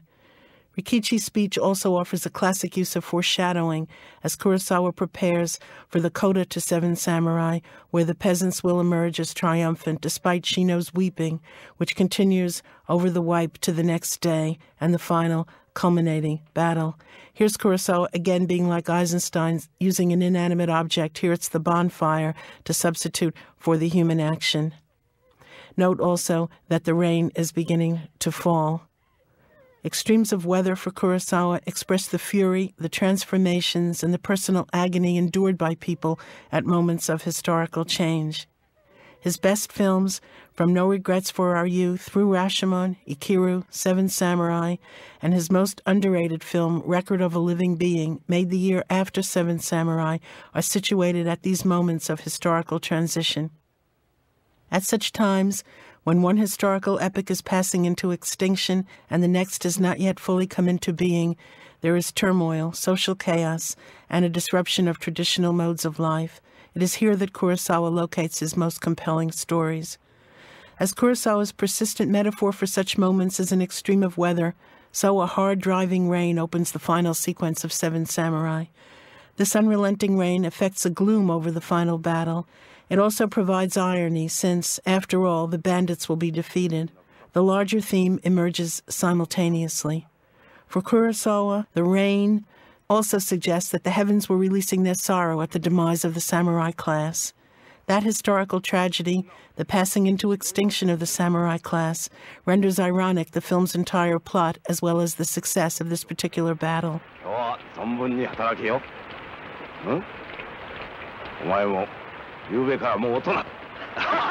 So, the final sequence opens not on a momentous issue, but on the joke that Katsushiro has at last passed over a man's crucial rite of passage, the sexual act, and so become a full-fledged man. That the joke is shared by peasants and samurai alike foreshadows a breakdown of class distinctions that at this point is as much the director's hope as it is a historical reality. Seven Samurai is finally, in its style, a hybrid. It is in part a true jidaigeki, a meditation upon history. It is also social satire. Comedy erupts despite the seriousness of the issues with which Kurosawa is preoccupied. Domestic life, which supposedly was confined in Japanese cinema to the Shomingeki or the Ofuna show, the home dramas in which Yasujiro Ozu excelled, appears in the family lives of the peasants, not only in the Monzo-Shino relationship, but also in the family of the old granddad and in Rikichi's disturbed domestic life. Kurosawa freely mixes styles, moving seamlessly from one form to another. Seven Samurai seems like an exercise in realism, yet, in fact, the style is expressionistic. Horses' hooves would not clatter as they do on the soundtrack in such a muddy terrain. When the samurai die, in this final battle, Kyuzo and Kikuchiyo, who by the end of the film is treated as if he were as much a samurai as any of the others, both meet their fate. It is by the coming technology, by gunshots. Modern Japan appears on the horizon, even as the film remains firmly set in the Sengoku period of warring clans, the 16th century. We are both in the Sengoku Jidai, the age of the country at war, when civil wars would decimate Japan of samurai, and in the present, in the moral disarray of the Japan of his own time, following the Pacific War and the American occupation, Kurosawa suggests a collective spirit and a return to what it means to be Japanese, a renunciation of willful personal inclination in favor of a unified sense of community is more urgent than ever. Listen for a minute to the clatter of the horses' hooves and they're running through mud, which is again an example of Kurosawa's expressionistic use of sound. The horses' hooves even precede the appearance of the horses in the shot. Returning to the point I made earlier, among the qualities that make Seven Samurai so great a work of art is that sense of urgency and hope, Kurosawa's belief, which will disappear in his later, more flat and pictorial films like Ran and Kagemusha, that change remains possible. In 1954, Kurosawa still believed that people can rise to the historical challenge, that by strength of will and a positive direction, they can overcome the entropy that will otherwise destroy both the society and themselves. From this point to the end of the film, every moment, every shot composition contains historical resonance. In an increasingly poignant homage to the dying samurai way of life, Kurosawa dramatizes the range of samurai skills. For example, Kanbei enlists his bow and arrow. Meanwhile, Kurosawa draws upon the full panoply of editing techniques, beginning with Eisenstein's montage. Kanbei's arrow is dispatched in one shot, only to strike home in another, so that the spectator perceives the moment of impact in that editing sleight of hand invented by Eisenstein. Like the bandits' horses racing across the frame, Kurosawa's characters stride across a history beyond their control. Constantly, samurai values are invoked. Kikuchiyo planting a bouquet of swords, we'll see that in a moment, into the ground bespeaks the samurai ethos by negative example. The true samurai, whose sword represented his soul, would never enter into battle with a collection of stray weapons that had once belonged to other warriors. Kurosawa is using multiple cameras, the telephoto lens, diagonal motion within the shot, alternating between slowing down and speeding up, and illustrating for the spectator a clinic in filmmaking, every possible technique. And Kurosawa is abiding also by the view that film, in its essence, involves motion. So we see constant motion within the shot. Here, that diagonal log across the shot again indicates the kind of conflict Eisenstein was talking about. We have just seen Katsushiro kill his first man. Just as in the penultimate sequence he had sexual intercourse for the first time, so now his initiation as a samurai is complete. Because for Kurosawa, the master-disciple relationship is so intrinsic to the social fabric, so vital an aspect of civilized social behavior, Katsushiro at once earns a disciple of his own, the peasant Rikichi, who is suddenly at his side, ready to take orders.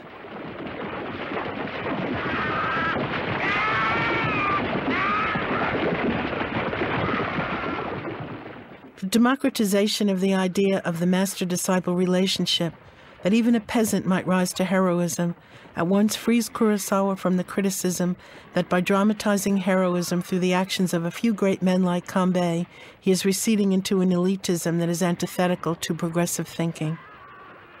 When Kyuzo dies, and we'll see that shortly, and flings his sword to the heavens, Kurosawa will enlist the long shot, the technique a perfect analog to his insistence that only in the collective is there strength. In death, as in life, Kyuzo is one among many. Never has he succumbed to the narrowness of pride in his considerable accomplishments, or putting the exercise of his formidable skills at the service of a personal and selfish need for honor or glory. The death of Kyuzo seems to ignite Kikuchiyo to ever more strenuous battle. Kikuchiyo is shot, but he still goes on to spear the bandit chieftain, who dies holding one of the guns he is unable to use. Realism once more has vanished, but Kurosawa here is protesting the coming world ruled by military technology, one devoid of samurai grace and ethics, and so he allows himself this respite into poetic justice. A moment later, realism returns and Kikuchiyo dies. At once, Kurosawa offers Kikuchiyo homage through Kanbei's reaction. Kyucho! Kyucho! It's exactly the same as that Kanbei offered to a hereditary samurai, to Gorobei, when he was shot. Kikuchiyo, Kikuchiyo. The long take of a dead Kikuchiyo lying in the mud, in its shot composition is ironic, since it recalls the death of the kidnapper who had taken a baby hostage in the early part of the film.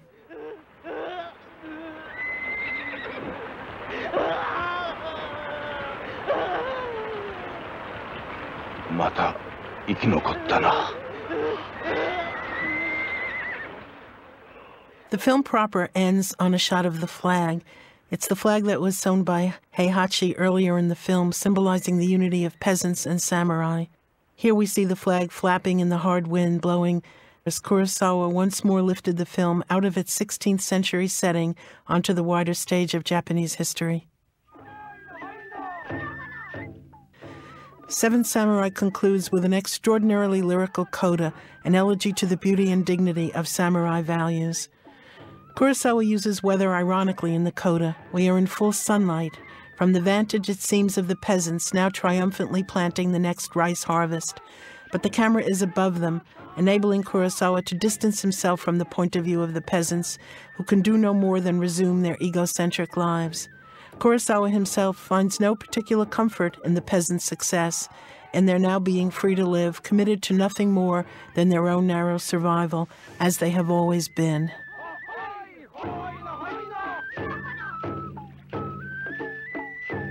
Seven Samurai has finally been not about the peasants and the needs of the village to continue, although Kurosawa opened the action on them and their plight. Rather, its central theme has been the fate of the samurai class and the transcendence of the samurai ethos of common purpose. It won't be until 1868 that the samurai class will officially depart from the stage of history. The three samurai stand on a raised hillock over the rice paddy as Kurosawa reasserts their moral authority. When he cuts to them from behind, showing us their backs, Kurosawa suggests that their presence has become superfluous. As they have no place in the village, so they will not survive in the wider context of Japanese society. They must resume their wanderings as ronin, wanderings that predict the moment when the samurai class will become entirely obsolete. In classical style, Kurosawa must offer one last reprise to the love between Shino and Katsushiro, and so she passes him, one among many women on their way to take their places in the rice-planting ritual. Katsushiro turns to watch her, and then follows. If only momentarily, he separates himself from his fellow samurai, as he separated himself earlier in the film by defying the code of Bushido involving himself with a peasant woman. Kurosawa does not now permit Katsushiro and Shino to occupy a shot together, as their connection must be severed. There is no possibility of their being together again, and both of them know it, without a word being exchanged between them. Shino, sloshing through the mud of the rice paddy, moves without grace. She is a peasant steeped in the mannerisms of her class. Shino, the peasant class, endure in contrast to the samurai. She is shot from a low angle looking up at her, however, capturing Kurosawa's final word on the peasant class.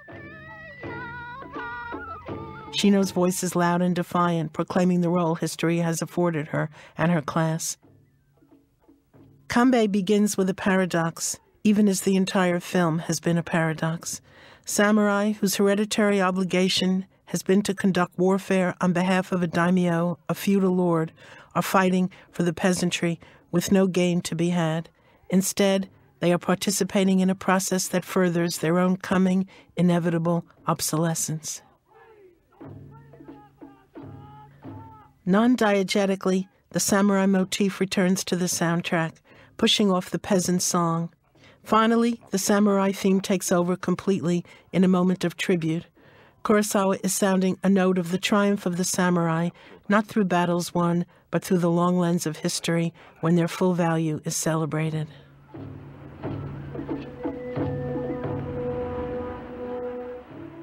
Kurosawa is bidding farewell to the men as individuals and to the social force, the code they embodied to the fullest. He is bidding farewell, not least, to the heart of what had been for centuries the best of the Japanese identity, the culture at its most unique. In 1954, Kurosawa urges that the post-war audience look for direction to the samurai, not as a brutal, violent, glory-seeking group, but to the samurai as he was at first conceived, a figure of selfless integrity, one devoted to the collective, for whom courage, fortitude, asceticism, and self-sacrifice had become as second nature, a Japanese in the most authentic sense of that term.